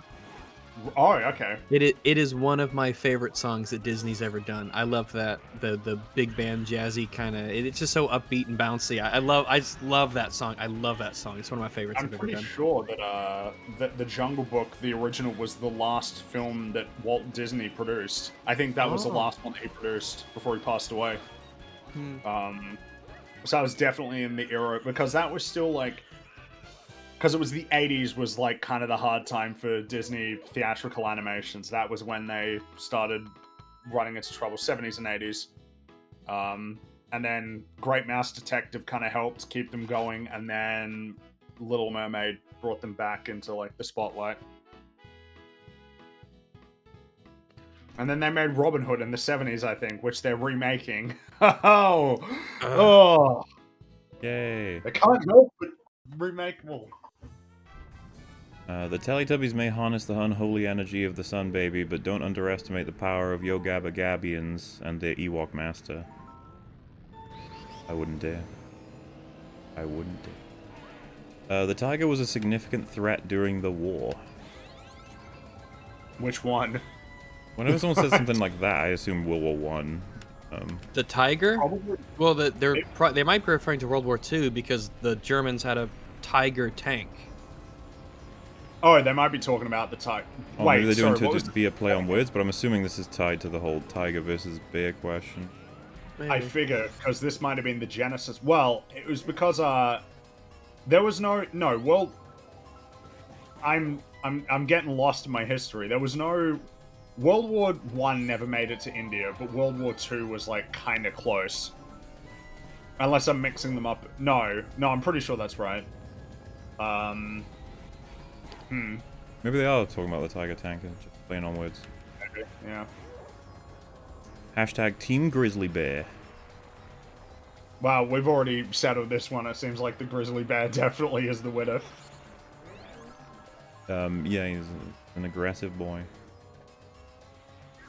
He's a big boy. If we're talking subspecies, there's a subspecies of grizzly called the Kodiak bear that rivals a polar bear in size. Yeah, Kodiak was the one that's like, that one will mess you up. You like the band Ice Nine Kills? The early work was a little bit too scene for me, but when the Silver Scream came out, I think they really came into their own commercially and artistically. No clue who that is. I'm not familiar with that band, so I could not tell you. I'm not the person to ask for that one. But Vringy, what about a tiger versus 100 midgets? Ooh. I feel like the tiger definitely loses, but I mean, a lot of 100 midgets coordinated. It's like an ant colony. There's going to be a lot of casualties for sure on that side, but nevertheless, I feel you like do they're wonder, dependent on the arena, if the tiger manages to, you know, like if you put the tiger in the jungle or something. If it's aware of not looking to, you know, like you don't want to stay in one place too long. It moves around and swipe, and they don't have any weapons outside of their bodies. I guess you would presume that they would coordinate to stick together and not split up. Just walk around in a giant circle and never. The organization and intelligence of midgets is not something to be understated.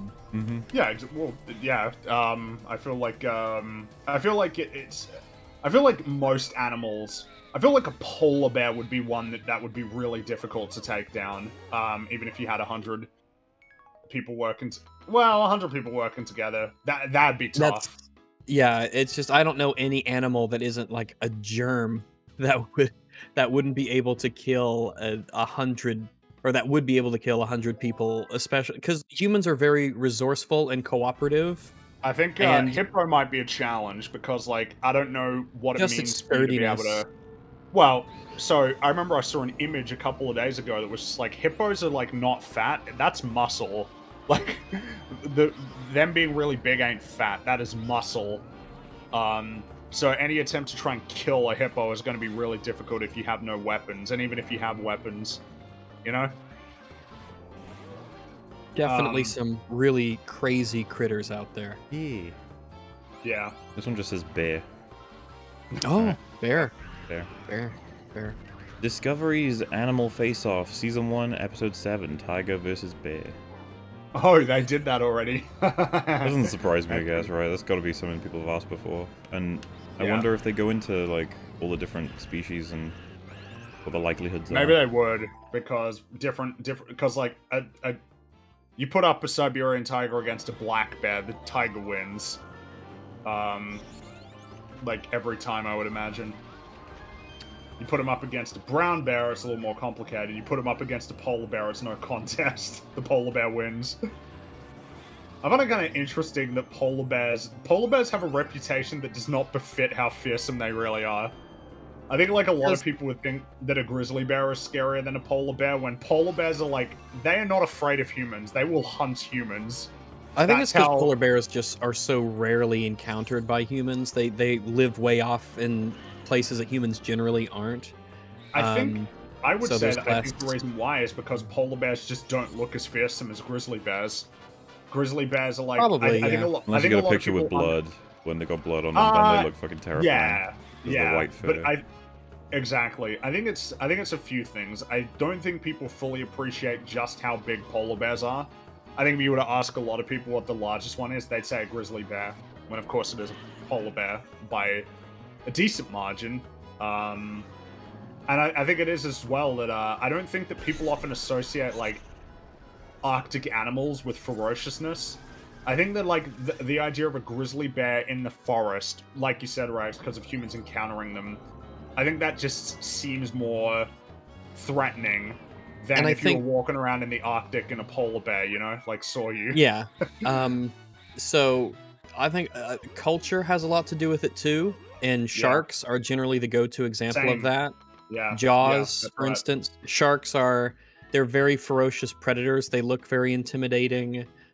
There's that element of they're in the water, and you know, culture has sort of it made them seem a lot more deadly and fierce than they really are against people. Whereas polar bears, you see them in Coca-Cola commercials, and they're having a great time, and you know, things of that nature. So, and maybe, as well, kind of like the poster child of climate change, right? Like, often the first save the polar bears, polar bear.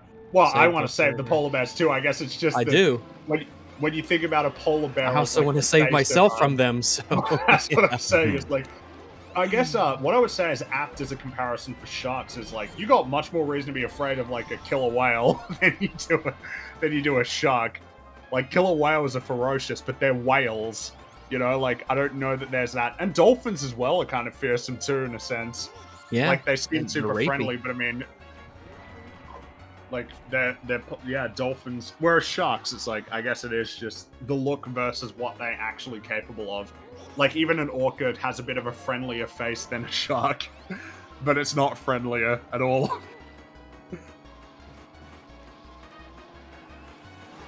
Fringy was wrong about Bojack. Can we truly trust his opinion on tigers? Hi, Rags. I was right about Bojack in the end. In the end? You were right at the beginning, too. Yeah. I don't know, like, people did like the hot take, and that's okay. It is okay. That's okay. You knew it wasn't a popular one. You knew that going in. Yeah. Just the reality. I feel like Rags has a slight feline prejudice. So on variants, why do these exist at all if there's only one timeline? Oh, sorry, that's a different thing then. Well, cats are fine. I'm totally cool with cats. Cats are great. Cats really like me. Sorry, my owner. When I'm over at a family member's house, or when I'm over at a family member's house, or a friend's house, cats seem to warm up to me quite a bit. I don't know what it is about me, if I just look approachable to a cat for whatever reason, if my particular features or my chill out, I don't know what it is. But cats tend to really like me. And cats, I'm totally cool with cats. Cats are cool. So just get that out of the way. Right off the bat there. And what was the second part here? Well, they said on variants, why do they exist at all if there's only one timeline? It's just they branch off, and that's how they exist. Yeah, there's the sacred timeline, and everything that isn't a part of that sacred timeline is essentially a mistake that needs to be trimmed. Yeah, and like when Loki does the thing, they're like, we gotta fix the timeline he just created by dropping a grenade in it and then taking him out of it because he's the one that fucked it up, when in reality he's not at all. It was fucking the Avengers that fucked it up. Yeah.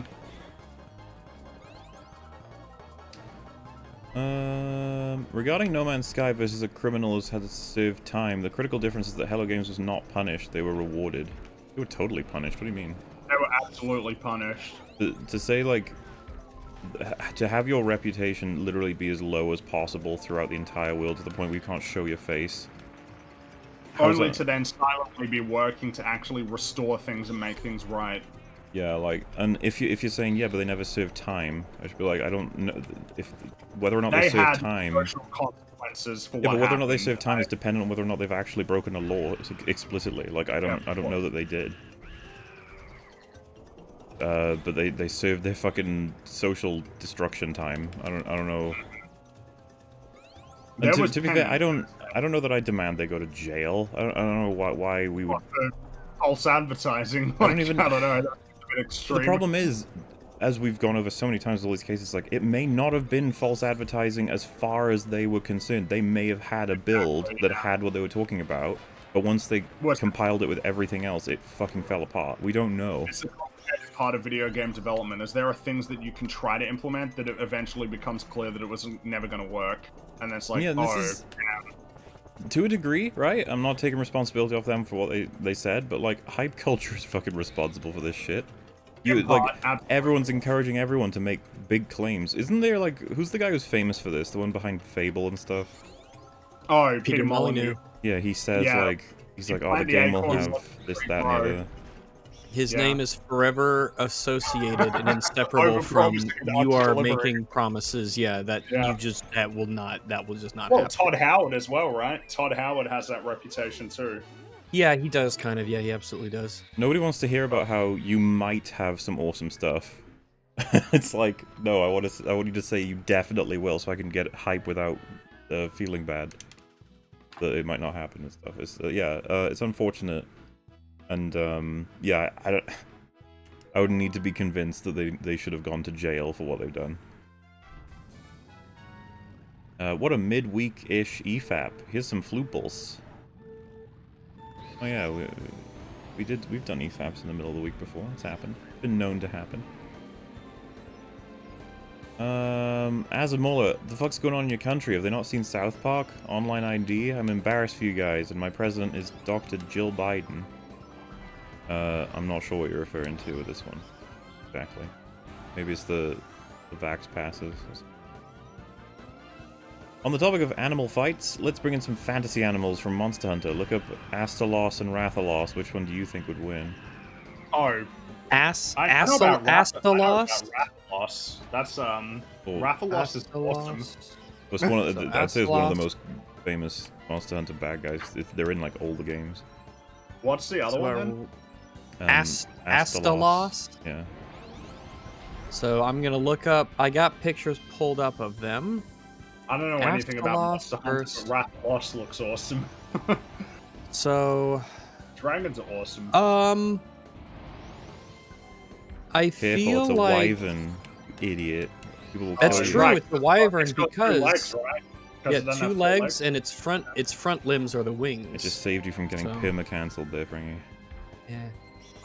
Look, dragons and wyverns. There's awesome, drakes, okay? wyverns, dragons... Drakes, wyvern, dragons. There's worms, but I think those are not... There's, worms, wyverns, drakes, dragons, and they're all, like, similar, but it has to do with, like, their alignment of limbs and what their wings or not. Point being, I don't know if kobolds are a part of it. I don't think so. It depends. Kobolds are generally different, but I'm looking at pictures of Astalos and Rathalos, and I'm trying to. I couldn't tell you which one would win. I don't know. I don't know enough about Monster Hunter. I have no clue. I think Rathalos looks really cool. Rathalos does look cool. He looks like dinosaur-like, you know? He's got that dinosaur-y look to him. He looks a little bit more chonkier, but the other one looks sharper. Yeah, I don't know. I suppose I could see them both kind of going toe-to-toe. I think Astalos looks like he might be deadlier. He looks more armored and sharp. Well, I can't show images, and I'm familiar with them, but it's like basically what Rags has said is pretty much all I would say. Yeah, a lot of this has to do with because I don't know what their sizes are based off of these pictures, right? Oh, it'll be on the wiki. Do we have a size? So that they both have in-game units, but that's fine. I can compare them to. It looks like they are. I guess that means male and female, right? The little two crowns. I'm gonna assume so. I'm gonna assume that generally we have sexual dimorphic species. Or does it? Or is that like height and width? Because it looks like a crown. Judging by the sizes, it looks like they're almost identical in size. Yeah, they're basically the same size based off these numbers, if I'm reading them correctly, which I may not. I'm just going off of sheer numbers. Yeah, while I look alike, I like the look of Rathalos quite a bit. It looks almost like it could be real in a sense, like a dinosaur sort of thing, a dinosaur wyvern. And Astalos looks very silly. Yeah, I don't know who'd win. I think Astalos might, because it looks more armored and sharper. It looks more like a fantasy creature that I couldn't quite believe happening. Like I can look at Rathalos and be like, oh, okay, that maybe looks like I could believe some planet's evolution made a creature that was kind of like that. But Astalos is just like, what the fuck is this? I don't know. I have not played the Monster Hunter games. Heard they're fun. But I have not played them. Watch Jessie Gender review of Loki final episode. She loves New Trek, is a friend of Steve Shives, and thinks that Star Trek 2009 is a masterpiece. That's a... I like how you just have, she's a friend of Steve Shives. That just gets it's an oddly specific thing. If you can be friends with Steve Shives, I do wonder what kind of person you are because of how insane he is at like associating with people. Yeah, he boots you out. Still around, right? I think he's still around. I guess. Sure. Let me take a look. Steve Shives. Last video was 19 hours ago. Okay, so still very much active. He has one of the worst profile icons. Here, let me show you his icon for YouTube. It's just like it's one of the worst. That's a weird framing. Like, there's a lot of negative space just for some reason. These are very bizarre. That's odd. That's actually odd. You're right, Rex. That's a really bizarre, like, profile picture. There's so most people would want to center themselves, but he's different. He's different. It's not only not centered, it doesn't seem to be off-centered for any artistic reason. No, it's just like a plant back there. Yeah, it looks like a mistake. Like he didn't know that he could readjust the picture with an editor or something like that. Because there's just a plant over there and a white wall, and you can see the crease of the ceiling. And I think there's also that his head is quite small relative to the size of the body. frame.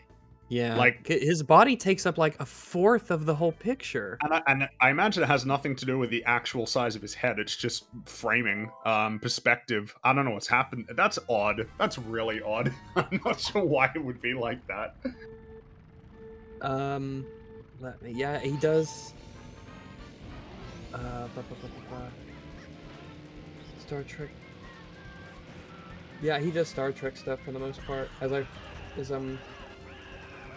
Pretty. Yeah, I think that's what he's done for ages is just Star Trek stuff. Well, good for him. Good unions and police unions. Interesting title.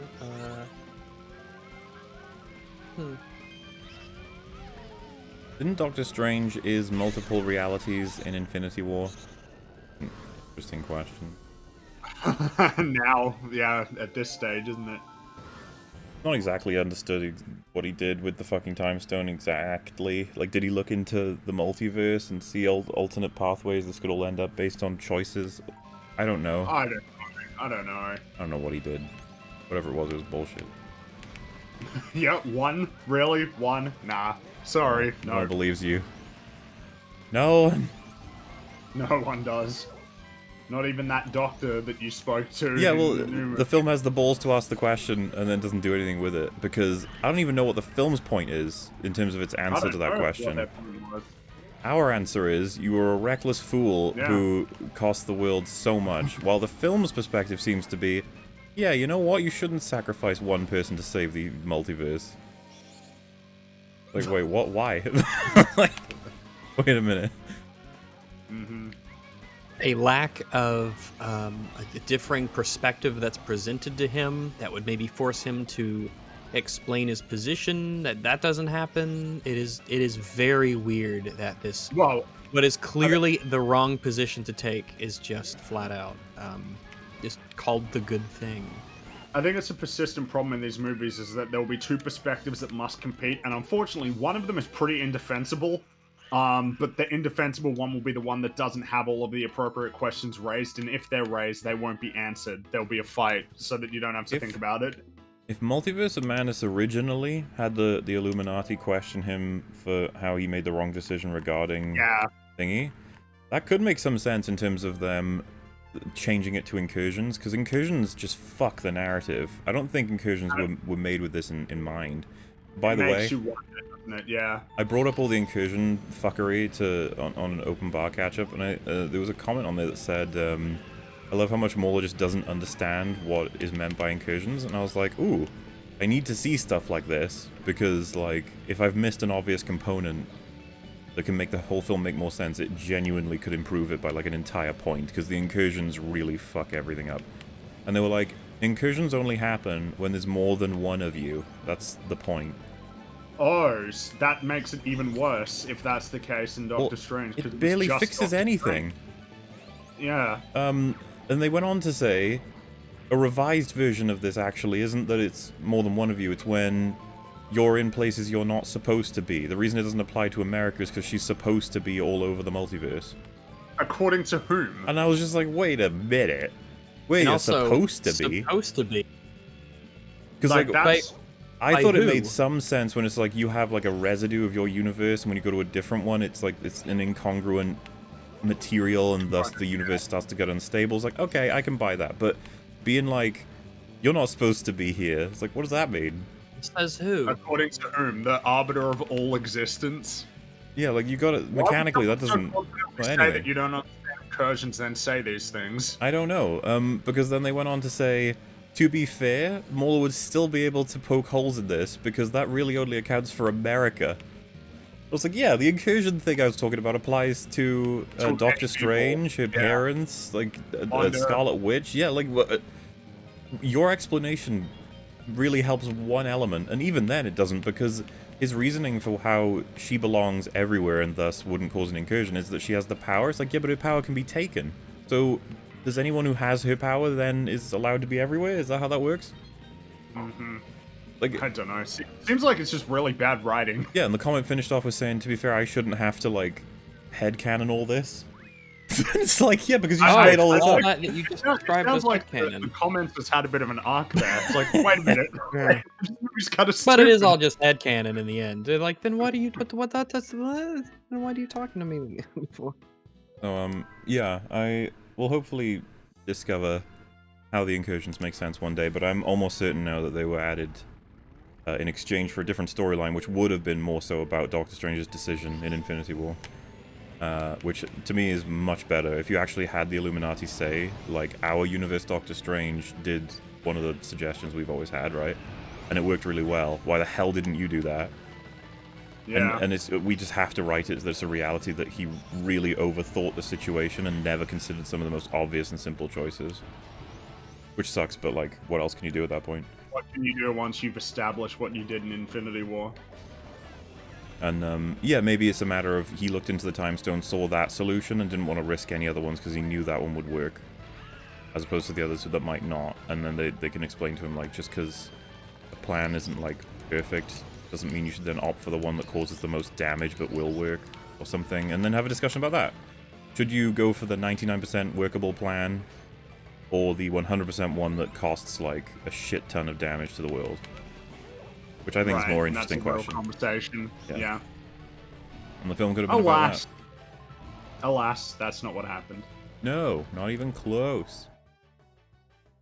Here's one I've used as an icebreaker. How many permanently enraged 4-year-olds would it take to murder a permanently enraged adult silverback gorilla enclosed in a bare, square room before it drowns in gore?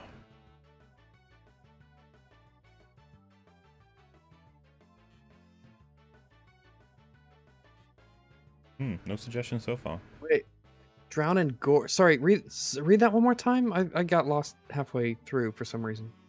I'm assuming you just didn't hear the first part. I don't even know if I did. Do you hear it, Fringy? I did, but I mean, I don't even know where to begin with this one. You got your let's set the stage. You got your square room. I don't even know how large this square room is, but it's a square room and it's bare. There is nothing in this room. And then we spawn an adult silverback gorilla and we apply permanent rage as a variable into him. And then we have the question of how many also enraged 4-year-olds would it take to either kill him or drown him in gore? Okay. I have no idea. Mm-hmm. I don't know if 4-year-olds have the capacity to kill an angry silverback gorilla. Yeah, I don't think they can. I don't know that numbers even helps. I don't know that that's even a thing that will help. And also, like, there's no way to ascertain the second parameter if we don't know how large the room is. So this is kind of an unworkable question. Yeah. Sorry. I guess they threw in the whole drownable with gore thing because they also assumed there's a chance that we would assume that the 4-year-olds don't have a chance at all. Yeah. Unfortunately, you forgot to account for how large the room is, so... Well, to be fair, I guess that answers their own question. However long it takes to fill it to the point where the gorilla can't survive. Yeah, so you do the math on that one. Yeah. What was the point of the reality stone? I don't know. I don't know what the point of the stones is, really. I mean, they said they represent fundamental parts of reality or something, right? Control. Did they say control? They each control an essential aspect of existence is the exact quote, I believe, from Wong. Makes you wonder what it means to destroy them. Well, it's just... Yeah. Well, apparently there was an interview where the Russo said, like, oh, they destroyed means they're, like, reduced to atoms means exactly that. The atoms still exist in the universe. It's like, don't know about that one. I think what I mean is, like, reality, space, I understand that. Power, I can do a bit of wiggle room. Maybe energy, you know, energy stone might be a better way to describe it. Reality, though, that's like everything. Time is reality, you know? Reality just seems to be the magic stone. That seems to be how it works. Like, you can change matter. Yeah. Or I guess maybe that would be better. The matter stone. You can change the properties of something. It depends how scientific we want to get, really, with these stones. And then, of course, the soul stone. Don't know how you account for that. In this universe, do dogs have souls? I'd like to think so. If souls exist, which they probably don't. But if they did, dogs, cats would slot in. Silverback gorillas, for sure. Dare I ask who win Teletubbies or Backyardigans? Didn't we do that? Ooh. I don't know. I was gonna say, I'm pretty sure we did it in a similar stream. We did the Tiger Bear stuff. It reminds me. Maybe like something we talked about. I think the Backyardigans, though. I just don't even think the Teletubbies Backyardigans, and I said Teletubbies because they have the sun god on their side. Oh, I don't. Oh, I would do the. Is it on their side, or is it totally, just around? it smiles upon them every day. It'll defend them. Maybe it smiles on everyone. We don't know. It smiles upon them every day. That's their universe. The backyardigans don't get the fucking sun god. Well, if they're in different. Well, this was.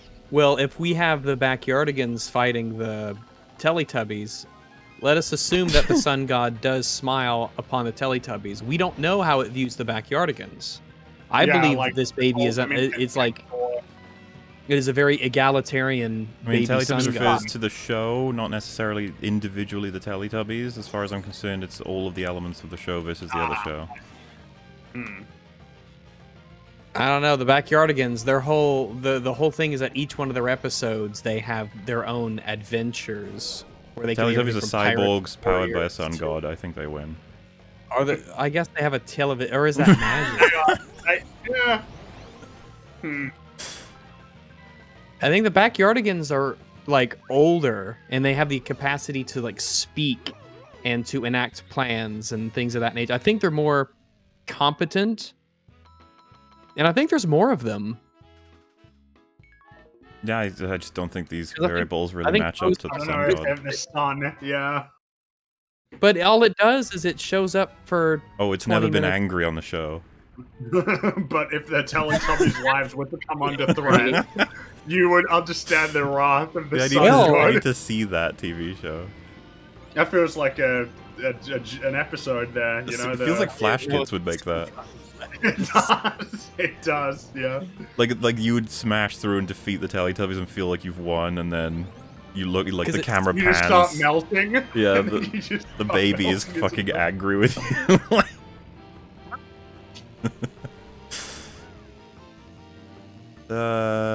Gears of War's Lambent versus Flood or Necromorphs? I think the Flood win every time. Yeah. I think we've had this conversation before. Because the Flood can assimilate the Lambent. The Lambent lose out of the three. I know that. Out of the three, for sure. The Necromorphs is an interesting one because the Necromorphs are dead, whereas, like, an aspect with the Flood is they assimilate living beings. And the Necromorphs presumably can infect... They can infect the dead as well. Like, they can grab a corpse and turn it into a Necromorph. Which have to be, I think. Right? Wait, no, because I think the Necromorphs, you must be dead to be a Necromorph. That's what the essentially the warrior forms are supposed to be doing. They make the dead bodies. But the Flood assimilate dead bodies too, so they both can do that. And so I guess it's a question of what is more powerful, a Flood spore or just the Necromorph as an entity? Which is the marker, and I think right? We talked about this earlier. That the Necromorphs have a mental component. They do. What's the Flood with the Gravemind? In terms of the Gravemind, Gravemind seems like biological control versus psychic power or something from the marker. Yeah, because the marker definitely has a psychic component. That's true. Well, so the idea with the Gravemind is that, well, I guess the thing is that they both assert a level of control and influence over the smaller entities.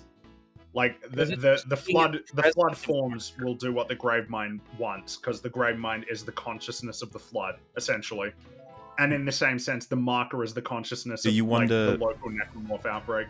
I guess we can't say, but to me, intuitively, it feels like the marker would trump the Flood. So I'm not sure. Here's the big thing that I think tips it in the Necromorph's favor. What is the peak form of the Flood? It would seem to be the Gravemind. The peak form of the Necromorph is a Brethren moon, a living planet, essentially. Yeah, and the Necromorphs have shit tons of these enormous bosses as well, you know. Well, it's just, you think about the convergence as a thing that creates the Brethren moon. I don't know that there's anything that the Flood has that is equivalent to that for as powerful as they are. Maybe 1-to-1 in terms of a thing, but like one Necromorph versus one Flood. Well, I'm saying the problem with that is it's like, let's say it depends on the form. Both of them, yeah. Well, yeah, because there's a difference between a Flood carrier and a Flood soldier and like a Flood spore. Necromorphs have like Invincible Boy, but they also have like foot soldiers. Well, the Invincible Boy was the result of human tampering. Does he not count though? I wonder if I want to count that if it's the results of human tampering. I don't know because that was like specifically like a human experiment. But like he's classified as a necromorph, isn't he? Sure. Should we factor in I'm just wondering, should we factor in how easily destroy? Because if you destroy the marker, that doesn't like end the necromorph outburst, does it? The necromorphs will still, or does it? I don't know because in let's see. I'm trying to think. Because the way that works with the flood is if there is a single flood spore, it can turn into an outbreak. You have to destroy every single flood, everything, in order to stop the flood. Whereas with the necromorphs, it's like, I guess you would need to kill all of them, but what happens if you destroy a marker? What happens in the... And just being in the, like, if I'm you're pretty just sure the markers have been destroyed in the games, right? Am I like... You destroy the... In the first game, you don't destroy it, right? They take it to the sprawl, and then you destroy the one in the sprawl, or am I mixing them up? So in the first Dead Space, you end up dropping the planet chunk from the Ishimura. That's right, from the Ishimura, yeah. Yeah, and I think it's confirmed it destroys the marker. And then, using the patterns in your head, that's right, they construct the marker. Yeah, that's right. And...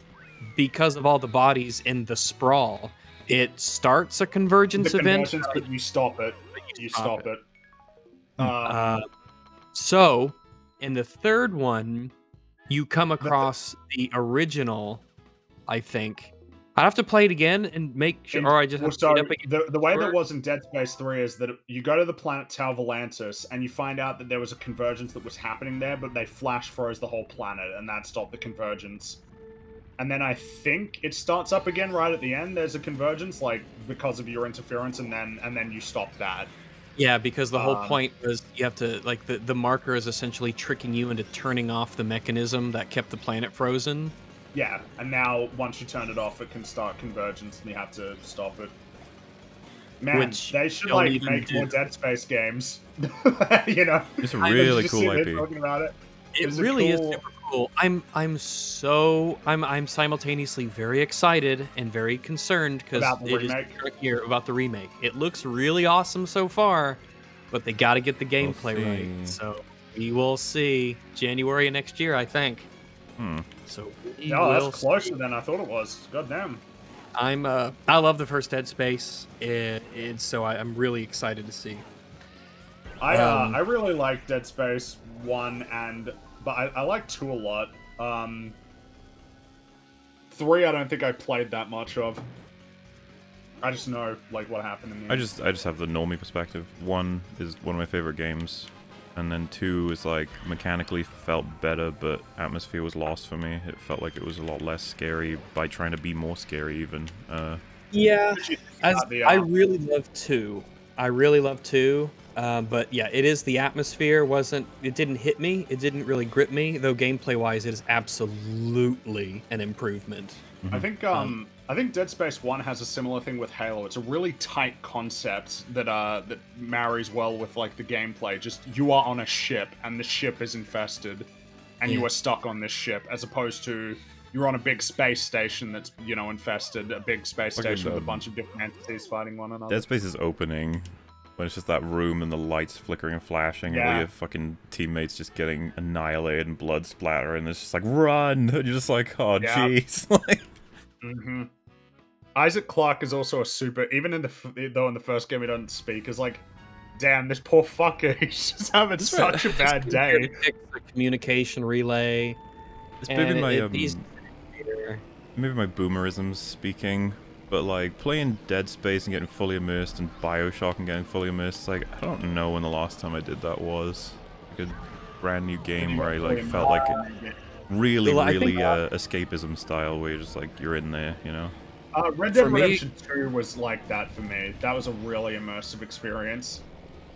I think for me, it was probably, like, to that super degree of I am in the game, it's probably Hellblade. Interesting. I remember there were times when I'd just be playing Red Dead Redemption 2, I'm like, this world is beautiful. Like, you just look out and it's like, my god, like, this place feels so real.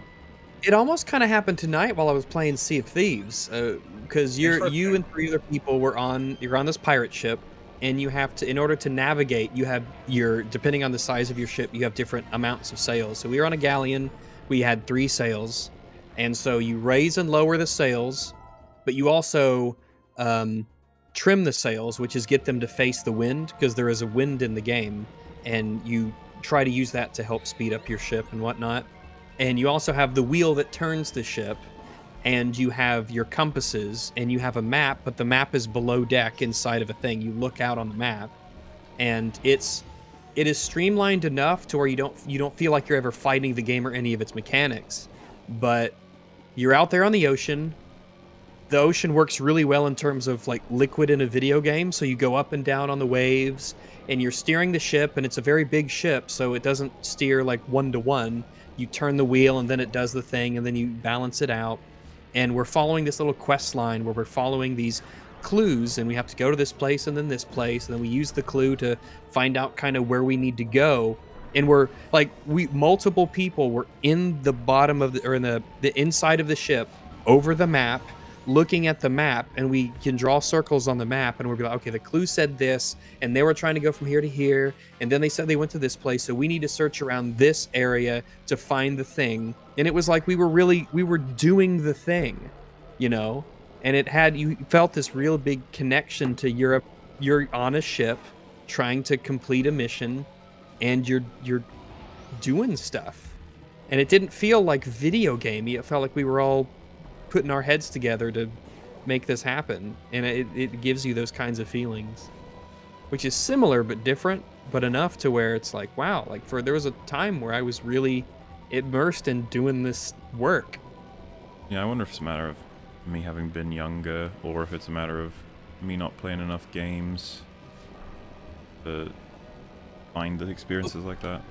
Well, the games that you described are games that I would even say, like, those are smallish spaces. There is a kind of narrative going on. There is a unified art style to things. They're very atmospheric. It's single player, so maybe you don't have other humans you're talking to kind of distract you in a sense. You're really kind of focused on the game as a game. And maybe those things just combine, because Dead Space and BioShock are ones that I would say to this day are very immersive. I love them. I do love them. I absolutely love them. Love them, love them. Even like BioShock 2, I was in there. Yeah, I mean, so funnily enough, BioShock 2 is one of those games that fits the same bill as a lot of things I used to hate, but in retrospect, don't anymore. But for a very specific reason, but still loved it. The Sophia Lamb stuff really fucking annoyed me. Because it felt like she came out of nowhere and she completely supplants Andrew Ryan because they killed Andrew Ryan in the first game and they need a new villain. So that annoys the fuck out of me. But like, what creates that same animosity today is stuff that's like actually really bad and deserving of that kind of response, where BioShock 2 is actually pretty good. Oh yeah, gameplay wise, it was an improvement over the first, and I think for the second time they nailed the atmosphere, so to speak. Yeah, it's always great to go back to Rapture, especially when they nail it. Yeah, the style, all the art, just the look of this run-down underwater city that's falling apart. They nailed it again. And I remember the Minerva's Den, the DLC, was actually like incredibly solid as a mini story. I fully recommend. What about Burial at Sea? What game is that a part of again? Infinite. Wait, that's Infinite, right? Or am I mixing up the names? That answers your question. Yeah, no, I'm just saying, like, you know, I heard it got great reviews, like BioShock Infinite did. BioShock fans absolutely loved Burial at Sea. Because Rapture. But you're a BioShock fan. Do you like Burial at Sea? Am I the only one that played that out of the three of us? I haven't played it. I think I own it, but I haven't played it. You should torture yourself one day and replay BioShock 1 and then play Burial at Sea. Well, I want to replay BioShock, so yeah. I did recently on stream. I say recently, it was like half a year ago, but like, man, it just holds up. It's not perfect, obviously, but what a fun experience it is to play a BioShock game. You've played the BioShocks, right, Fringy? I played BioShock 1 and Infinite. I haven't played 2. I you think I have 2. to. Yeah, I know. I should. even the first BioShock, it ages so well because it's got that style to it, and it's a cool the fucking voice game. You know? Like it's a cool game. It lends itself to like every genre of a media. I don't see how it didn't explode into a franchise.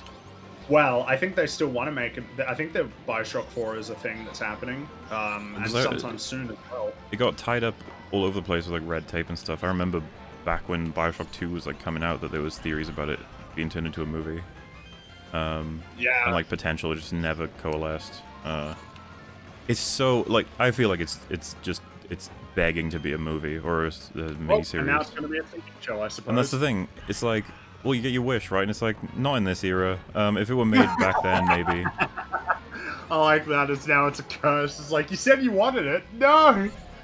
I don't know what it is. It's like, we're just in this weird world where, like, unfortunately, you can guess, and you're probably going to be right, that something's going to be really shittily done. This is because of Halo that I'm feeling this way. Yeah. What a fucking annihilation. I was trying to explain this to someone last night. I can't remember. It's just someone who wasn't familiar with Halo, and I was like, I think it was Drinker, I think, because he's out of the loop on it, and I was like, they've got their own like TLJ moment happening right now. Well, I think the funny thing is that Peter Jackson back in 2007, or I think it was Peter Jackson producing and Neil Blomkamp directing, there was going to be a Halo project, and it just never materialized. And I guarantee you that one would have been leagues ahead of this shit. Oh, I would absolutely. Halo Landfall, I think, was the short that they made around 2007. It was really cool considering it had no budget. I think what's really stuck is, I don't know, Mauler may not remember it. Rags, you remember? You probably remember the Deliver Hope one, but do you remember the ODST commercial? Yeah, absolutely. Yeah. It's 2 minutes long, and it's just superior storytelling to the show. Absolutely. Like, it's down to the little touches, like the fact that the ODST captain, who we've been following from like when he was a teenager through the boot camp and then fighting, that he carries around an ODST flag in his armor, just to make sure that whenever an ODST dies, they can at least have that honor of like having the flag draped across their grave, and that he carries that around. It's like, this storytelling, man, for a fucking commercial, like with way less money, and you've achieved something way more impressive narratively, and technically as well. I think that it's a way more immersive, like it's a really gritty sort of action. And it's the same with Deliver Hope. It's like, again, storytelling on a small scale. And it's just crazy that commercials 10 years ago with less money have achieved more than a $100 million production. That's what I'm saying. I wish the honeymoon phase would just be over faster with all of these things. Like, I genuinely think that's what's happening with Doctor Strange 2. Give it time, and people will talk more about the fact that Vision wasn't mentioned at all in this film, that it's disjointed, that pacing's horrendous, that, like, Doctor Strange doesn't actually make any real decisions himself in this film. Like, all these things that are more intuitively frustrating will get to the audience more. Eventually. And I guess it's like, yeah, can we just skip that? Once that kind of the allure and the awe of all the visuals goes away, and it's not new and fresh in their minds anymore, and they could be, dare I say, a bit more objective about it. Yeah, I think so. I mean, it happened with No Way Home. People started to turn on that movie eventually when it first came out. Everybody loved it. Give it time. It was weird, yeah, but it wasn't surprising. It was just like, there it is. Batman has survived, though. It seems like the Batman has thus far managed to get through. I've seen some without attempts really turning on it. At viral tweets where they go, unfortunately the Batman was mid, and then people will be like, saying something's mid on Twitter means you're saying it's bad. Pretty much. At this point, I think, anyway. Yeah. But yeah, I think even Jack Saint put out a tweet saying that he thought Batman was fine. And oh boy, yeah. Okay, people are turning on it, I guess. Well, I think that was the first he'd even seen of it, so, you know, it's ongoing. But I think the hate for No Way Home was definitely higher, and it was visually related, because it was fucking trailers for Doctor Strange making people hate No Way Home. Which is funny, right? The turnaround. It's like, who cares about the previous stepping stone? We stood on that earlier. It's not the thing we're standing on now. Yeah. So yeah, once Thor Love and Thunder rolls around, people will be like, I hope this one does blah blah blah blah blah, because Doctor Strange 2 didn't. And someone else is like, yeah, Doctor Strange 2... wasn't great. Yeah, it wasn't as... Yeah, you know, and it'd be like, oh my god, no. Finally. Can we just skip to that phase? Can it just be day one, please? Hi, Rags and Morris. Not too long ago, Hi. you mentioned time-traveling dragons wouldn't work. Time-traveling dragons wouldn't work. In what scenario? I was going to say, that doesn't sound like something we would say.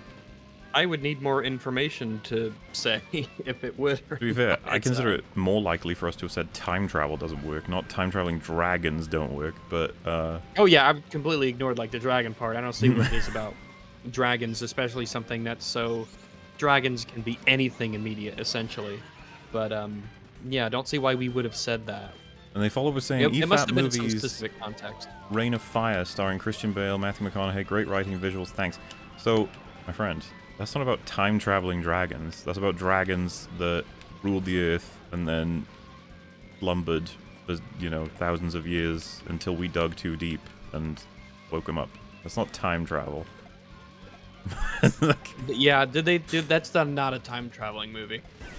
But I remember liking it a bunch. We could do that for EFAP movies at some point. Yeah, it's a really cool little gem of a film that you wouldn't expect to have existed. And the when it came out, the special effects for the dragons is pretty cool. A lot of practical stuff as well. An important consideration between the Flood and Necromorph is the protagonist. Isaac Clarke is a regular human. The Master Chief is a super soldier. The problem is that it's a little bit complicated because, like, Chief's capacity to single-handedly stop the Flood kind of hinges on his access to equipment. And also the militaries of EarthGov also could not stop the Necromorphs. Well, so I guess to put it into perspective, the first Flood outbreak, you need to blow up the Pillar of Autumn, so he needs a ship that he can blow up to stop them. I'd also want to point out that, like, if you've got the marker on top of Necromorphs, your ship is fucked. That's what I was just about to add, exactly. Yeah. It's almost like you can't defeat the Necromorph. Like, Master Chief couldn't defeat the Necromorphs because Master Chief is a human. He would fall prey to the influence of the marker. True. Whereas with the Flood, it's a matter of just not getting infected more so than that's having part your of mind. It's like whenever you make a, dare I be insulting and call this like an archetype of zombies. Don't mean to. Of course, there's many variables involved. But one of the problems you have, and this is something that we will always bring up because I feel it's necessary, is when you do your slow boys and all they can infect you with is their bite. It's like, I don't believe that we would have lost to these boys unless you give me another variable. And so you have to give another variable. And that's what I'm saying. Like, a lot of stuff will just be like, there was a pandemic, it killed 95% of humans and then reanimated them. It's like, okay, it happens all at once. The military, everything falls apart. A lot of people got sick very quickly. Yeah. Because I believe that in the lore of The Last of Us, the cordyceps was in food. It was in a bunch of food. A lot of people got infected very early. And that's why necromorphs, if we were to understand, it's one necromorph and then he has to kill you and then you become a necromorph. It's like, I don't know how well that's gonna spread. But when you add the marker and the nature of the different ranks, it's like, oh, okay, I get it. Well, yeah, and now, it's the same. One aspect of Dead Space that I think is kind of like pretty shaky is how one necromorph could take over the entirety of the military ship that shows up.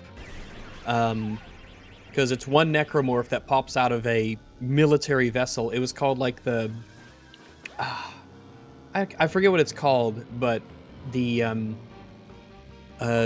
distress beacon that the Ishimura sent out was picked up by a military ship full of like soldiers with, you know, military stuff, and apparently one necromorph is able to ruin the entire ship.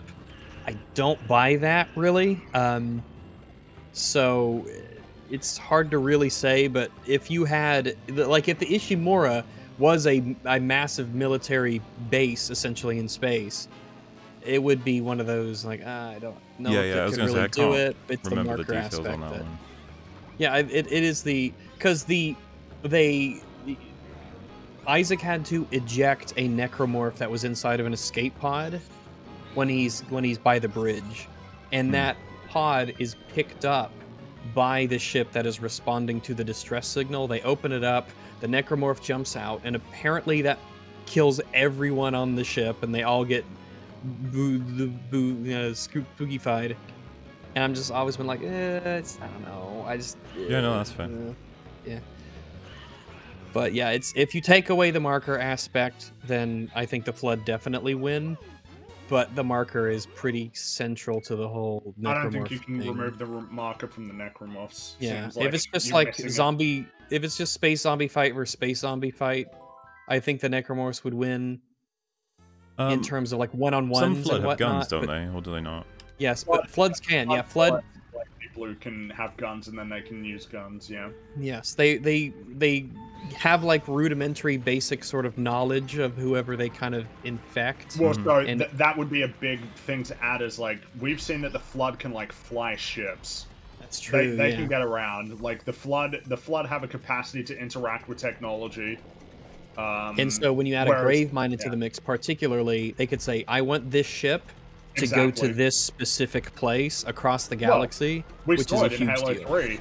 Yes, the flood it got crashes to Earth on, yeah. because they hijacked like a Covenant ship through slip space and then came to Earth, and Yeah. that nearly destroyed everything. I can't wait to see what they do to the flood in Halo show. It's gonna be awful. Do you think? Dude, do I you guarantee think they'll- you, if they do you involve even that in the think they'll promotional have it? stuff, people will go nuts and say, like, this is so They exciting. will go nuts, and they'll forget. They'll Yep, forget they'll forget. about what came before. And I bet you the grave mine will be a human. They won't be a It'll be a giant sexy crazy lady. alien. It will be a Ooh, sexy yeah, lady. it'll be a It absolutely lady. will be. Like Holy Shelob was a shit. sexy lady in Yeah, the Yeah. in the shadow of war. Why did you do that? Just have it be a spider. It would be really funny if the fucking, I don't know, promo stuff for that comes out before this video is released, and then we're like, no, I swear, we predicted this before. Sarah Kerrigan is no. That's because Sarah Kerrigan was a human being. So don't even give me that shit. But they might. That is if they even if they if they pull reach out the flood before they get cancelled. Yeah, that's what I'm thinking. I'm almost wondering, like, is the story that they want to tell? It's clearly about stupid human drama. With Right, the flood, yeah. even, like Into it. they They're trying to do like a Who Am I for Chief. Mm-hmm. Which, by the way, plus- isn't off the cards. It's just like cringe the way they're doing it. Can they add another faction that will have to be basically all CGI? I can see them doing it. I can see them fucking going nuts and just grabbing whatever they can. There's probably people talking right now at their HQ like, what the fuck are we doing for Season 2 then? It's like, the Flood? And they're like, It'd be people we like are the doing flood. the flood. And then Season 3 will be the Prometheans, because everybody... There's some people who like the Prometheans. Not many, but some. They'll leverage them, for sure. If they get to the season where they can do that, but who knows. When you move on to the LEGO games you got on Steam, if you want to play in window mode, use a program called DXWND. The older games don't support it. I actually had to use that for LEGO Indiana Jones. Annoying, but yeah. Cruella is a retelling of Hitler's life. Changed my mind. I think there are significant differences. Also, Hitler's parents probably weren't killed by Dalmatians, as far as I know. Or at least his mum. They were killed by Jews? Jewish Dalmatians. Yeah, that's what got it all started. One Punch Man is Superman depressed and bored. Kind of. Wow. I mean, I If you feel want like to be there's a that lot, broad, I don't know. but sure. Catching up from approximately 2 hours ago. Screw the reaction streamers. They won't learn unless you hit them in the pocketbook. Stop bleeding. Stop the bleeding now. Again, I would prefer not to go to that length. It would have to, you know, like if a reactor was just taking each of our 3 channel mainline videos and they put them on whenever they go out to have food with friends. They just play them in full, and they don't show titles. They don't do any links. And you even have people in chat being like, whose channel is this? And when someone suggests who it is, the mods ban it. And yeah. So if that was happening and happened for a while, I think the 3 of us would be like, I don't know that we have any other choice. Like, At that point I would, yeah. but that's pretty extreme. And I think that, again, we wouldn't need to do that because we would just point it out as happening, and I think it would get some traction. People would be like, wow, that's fucking terrible. And it's like, yeah, it is. Yeah.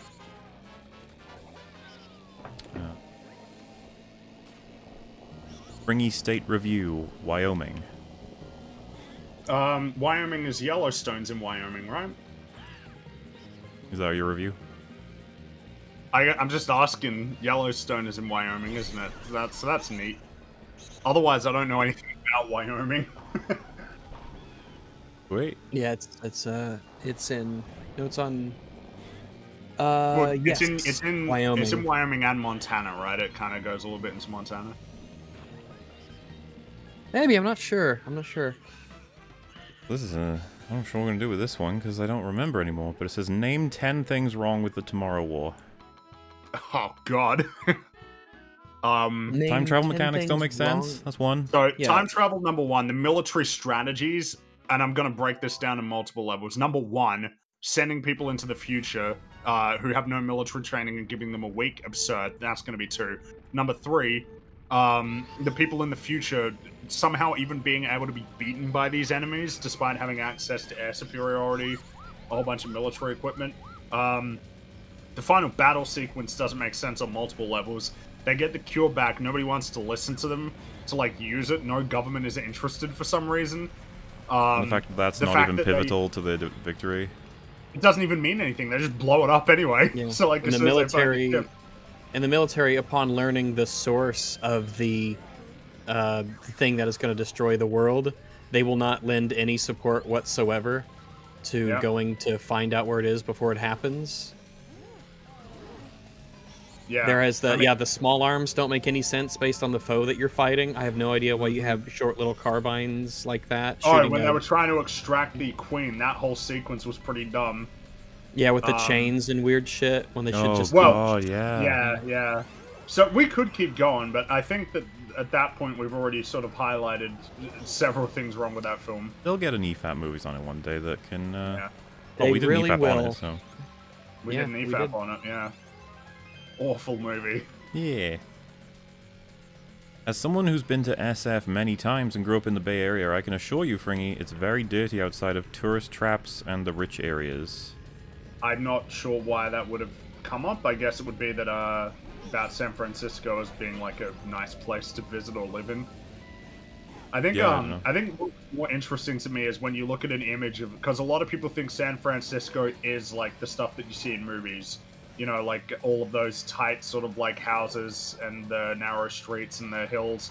Most of San Francisco is suburbs, just like everywhere else in America. So whatever it is that you imagine as being it is like you're paying a lot more for something that you could find everywhere in America to some extent. Yeah. San Francisco is expensive, but as for how clean it is, I couldn't say. Never been there. Hey, Az, just wanted to... though, isn't it? Like, the touristy areas are the parts that are well-maintained, but elsewhere it's a different story. But yeah. Yeah. Hey, Az, just wanted to say that I loved your video breaking down the sexual misconduct charges against Angry Joe. Good. Wow, I mean, if he helped out in any way, shape, or form with any craziness related to stuff like that, then good stuff. I don't think I saw that video. What is the future of Batwoman when there is no more Jacob? It's not as good. Say that much. And they get rid of him so terribly too. Yeah. He's basically suffering in prison in a very unfair way that just I hate it. It was very sad to watch. We miss him. Mola, thoughts on Reign of Fire? Hey, someone else is asking. Hey! It's the real neat movie that you watch it today and be like, how did this even exist? It's like, because once upon a time they used to fund things that weren't, you know, franchises, sequels, and give them a bunch of money and have people star in them. The movie's about, in like contemporary, I think 2000, the year 2000, something like that, several points all over Earth. Actually, I think it's in England. A mining operation wakes up an ancient dragon, and then that dragon wakes up all dragons across Earth. They all break out, and they annihilate humans, basically. And we're talking, like, there are thousands of these things. And they live... I think that the way that it works is, like, they need things to burn to live. It's kind of strange, their biology. But the idea is, of course, that they go back to sleep once everything's burnt until everything's ready to be burnt again. And we follow Christian Bale who's like a survivor in his little castle with his people and civilization, and Matthew McConaughey's like a warhawk type who's trying to figure out how to destroy the dragons forever, and they clash. I remember it being a fun movie. I can't say how well written it is. Yeah, maybe we'll find out one day. More, oh, just jumped onto Heel vs. Baby Gate. Hi, Rags. Hi. Alright. Hello, Longman and friends. Hope you're all having a great day. Do any of you enjoy cooking? And if so, what are you best at making at? I don't hate it. I don't mind cooking at all. Sorry, I don't have a lot of skill. What I make is pretty simple stuff, like just grilling vegetables and cooking meat, stuff like that. Nothing, nothing particularly impressive. Yep, I would say I know But to do it all the tastes basic good. stuff. Yeah, I don't know how to do anything special with cooking. Likewise. As for what are you best at making, I'd be like, I don't know. I've never thought of myself as being really good at making a particular thing. I like cooking pork. Like, I don't know. This seems to be the one. So that much I for the like. pig lover. Oof. I do like pigs, but I also Pigs are like the great. meat that is within them. So, It's just another thing about pigs that I like is their taste. What can I say? yeah, they're a very, as Homer would say, a magical creature. A wonderful, magical animal.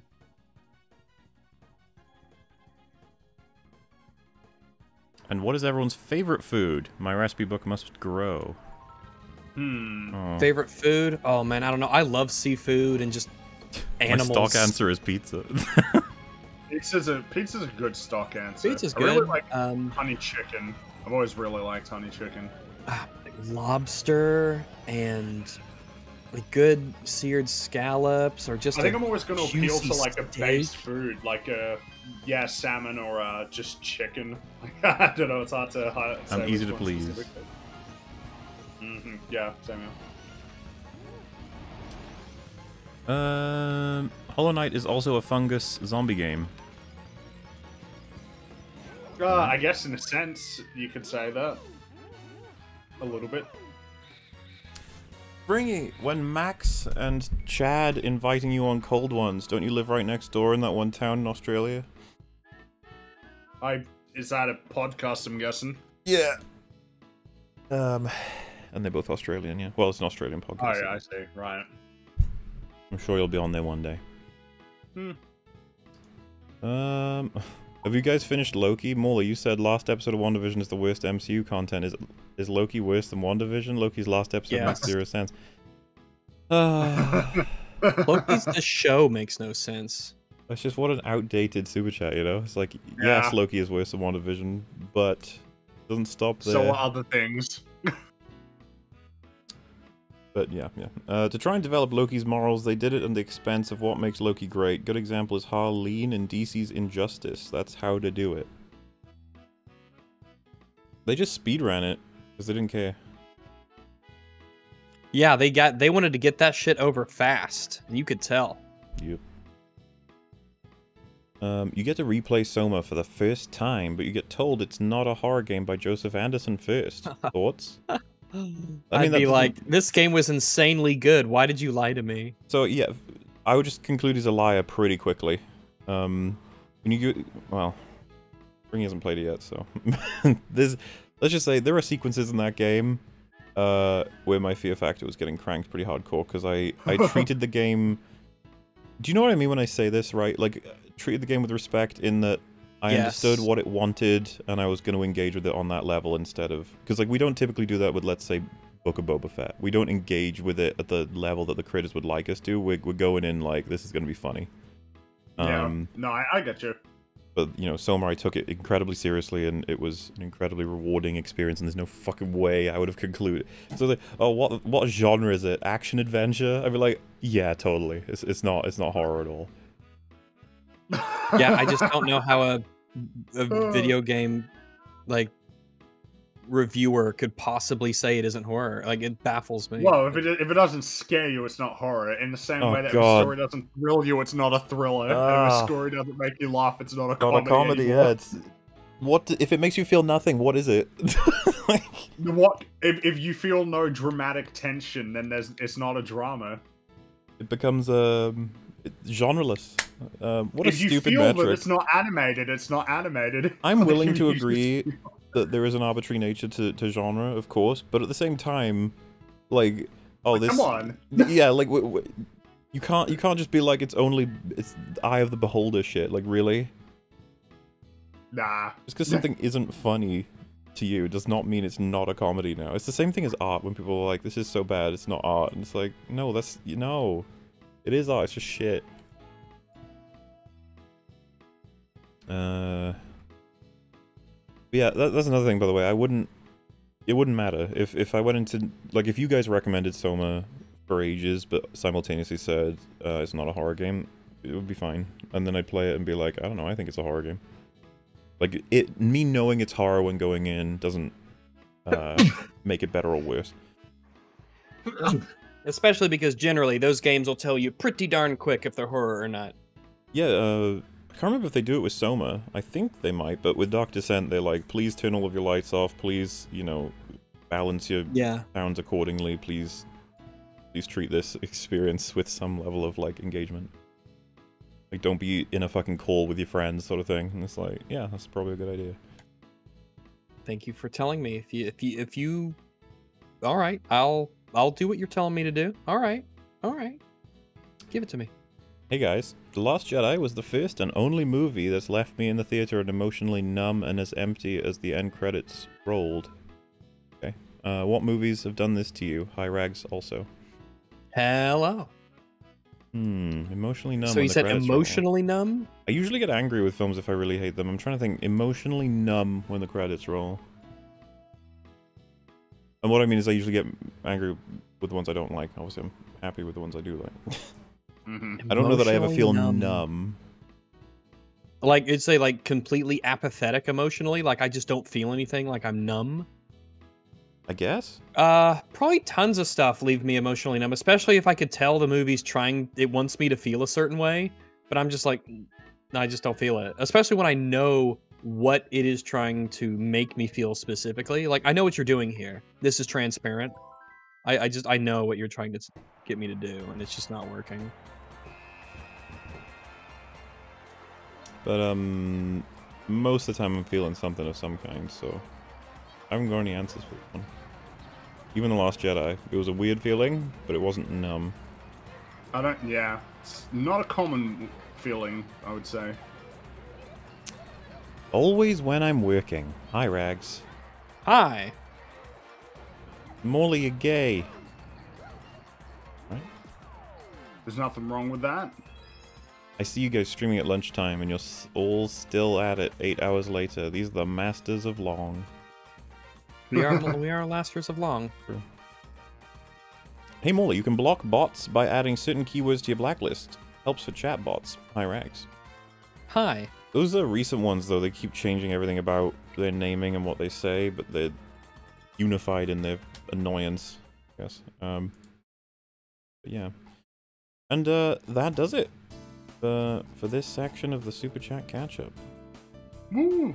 I forget what number of the episode it was on, but it'll be properly labeled when you're listening to this. So, thank you all very much for listening.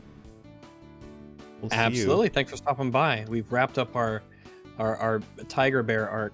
Yes. We'll see you in the next one, everybody. Bye-bye. Goodbye.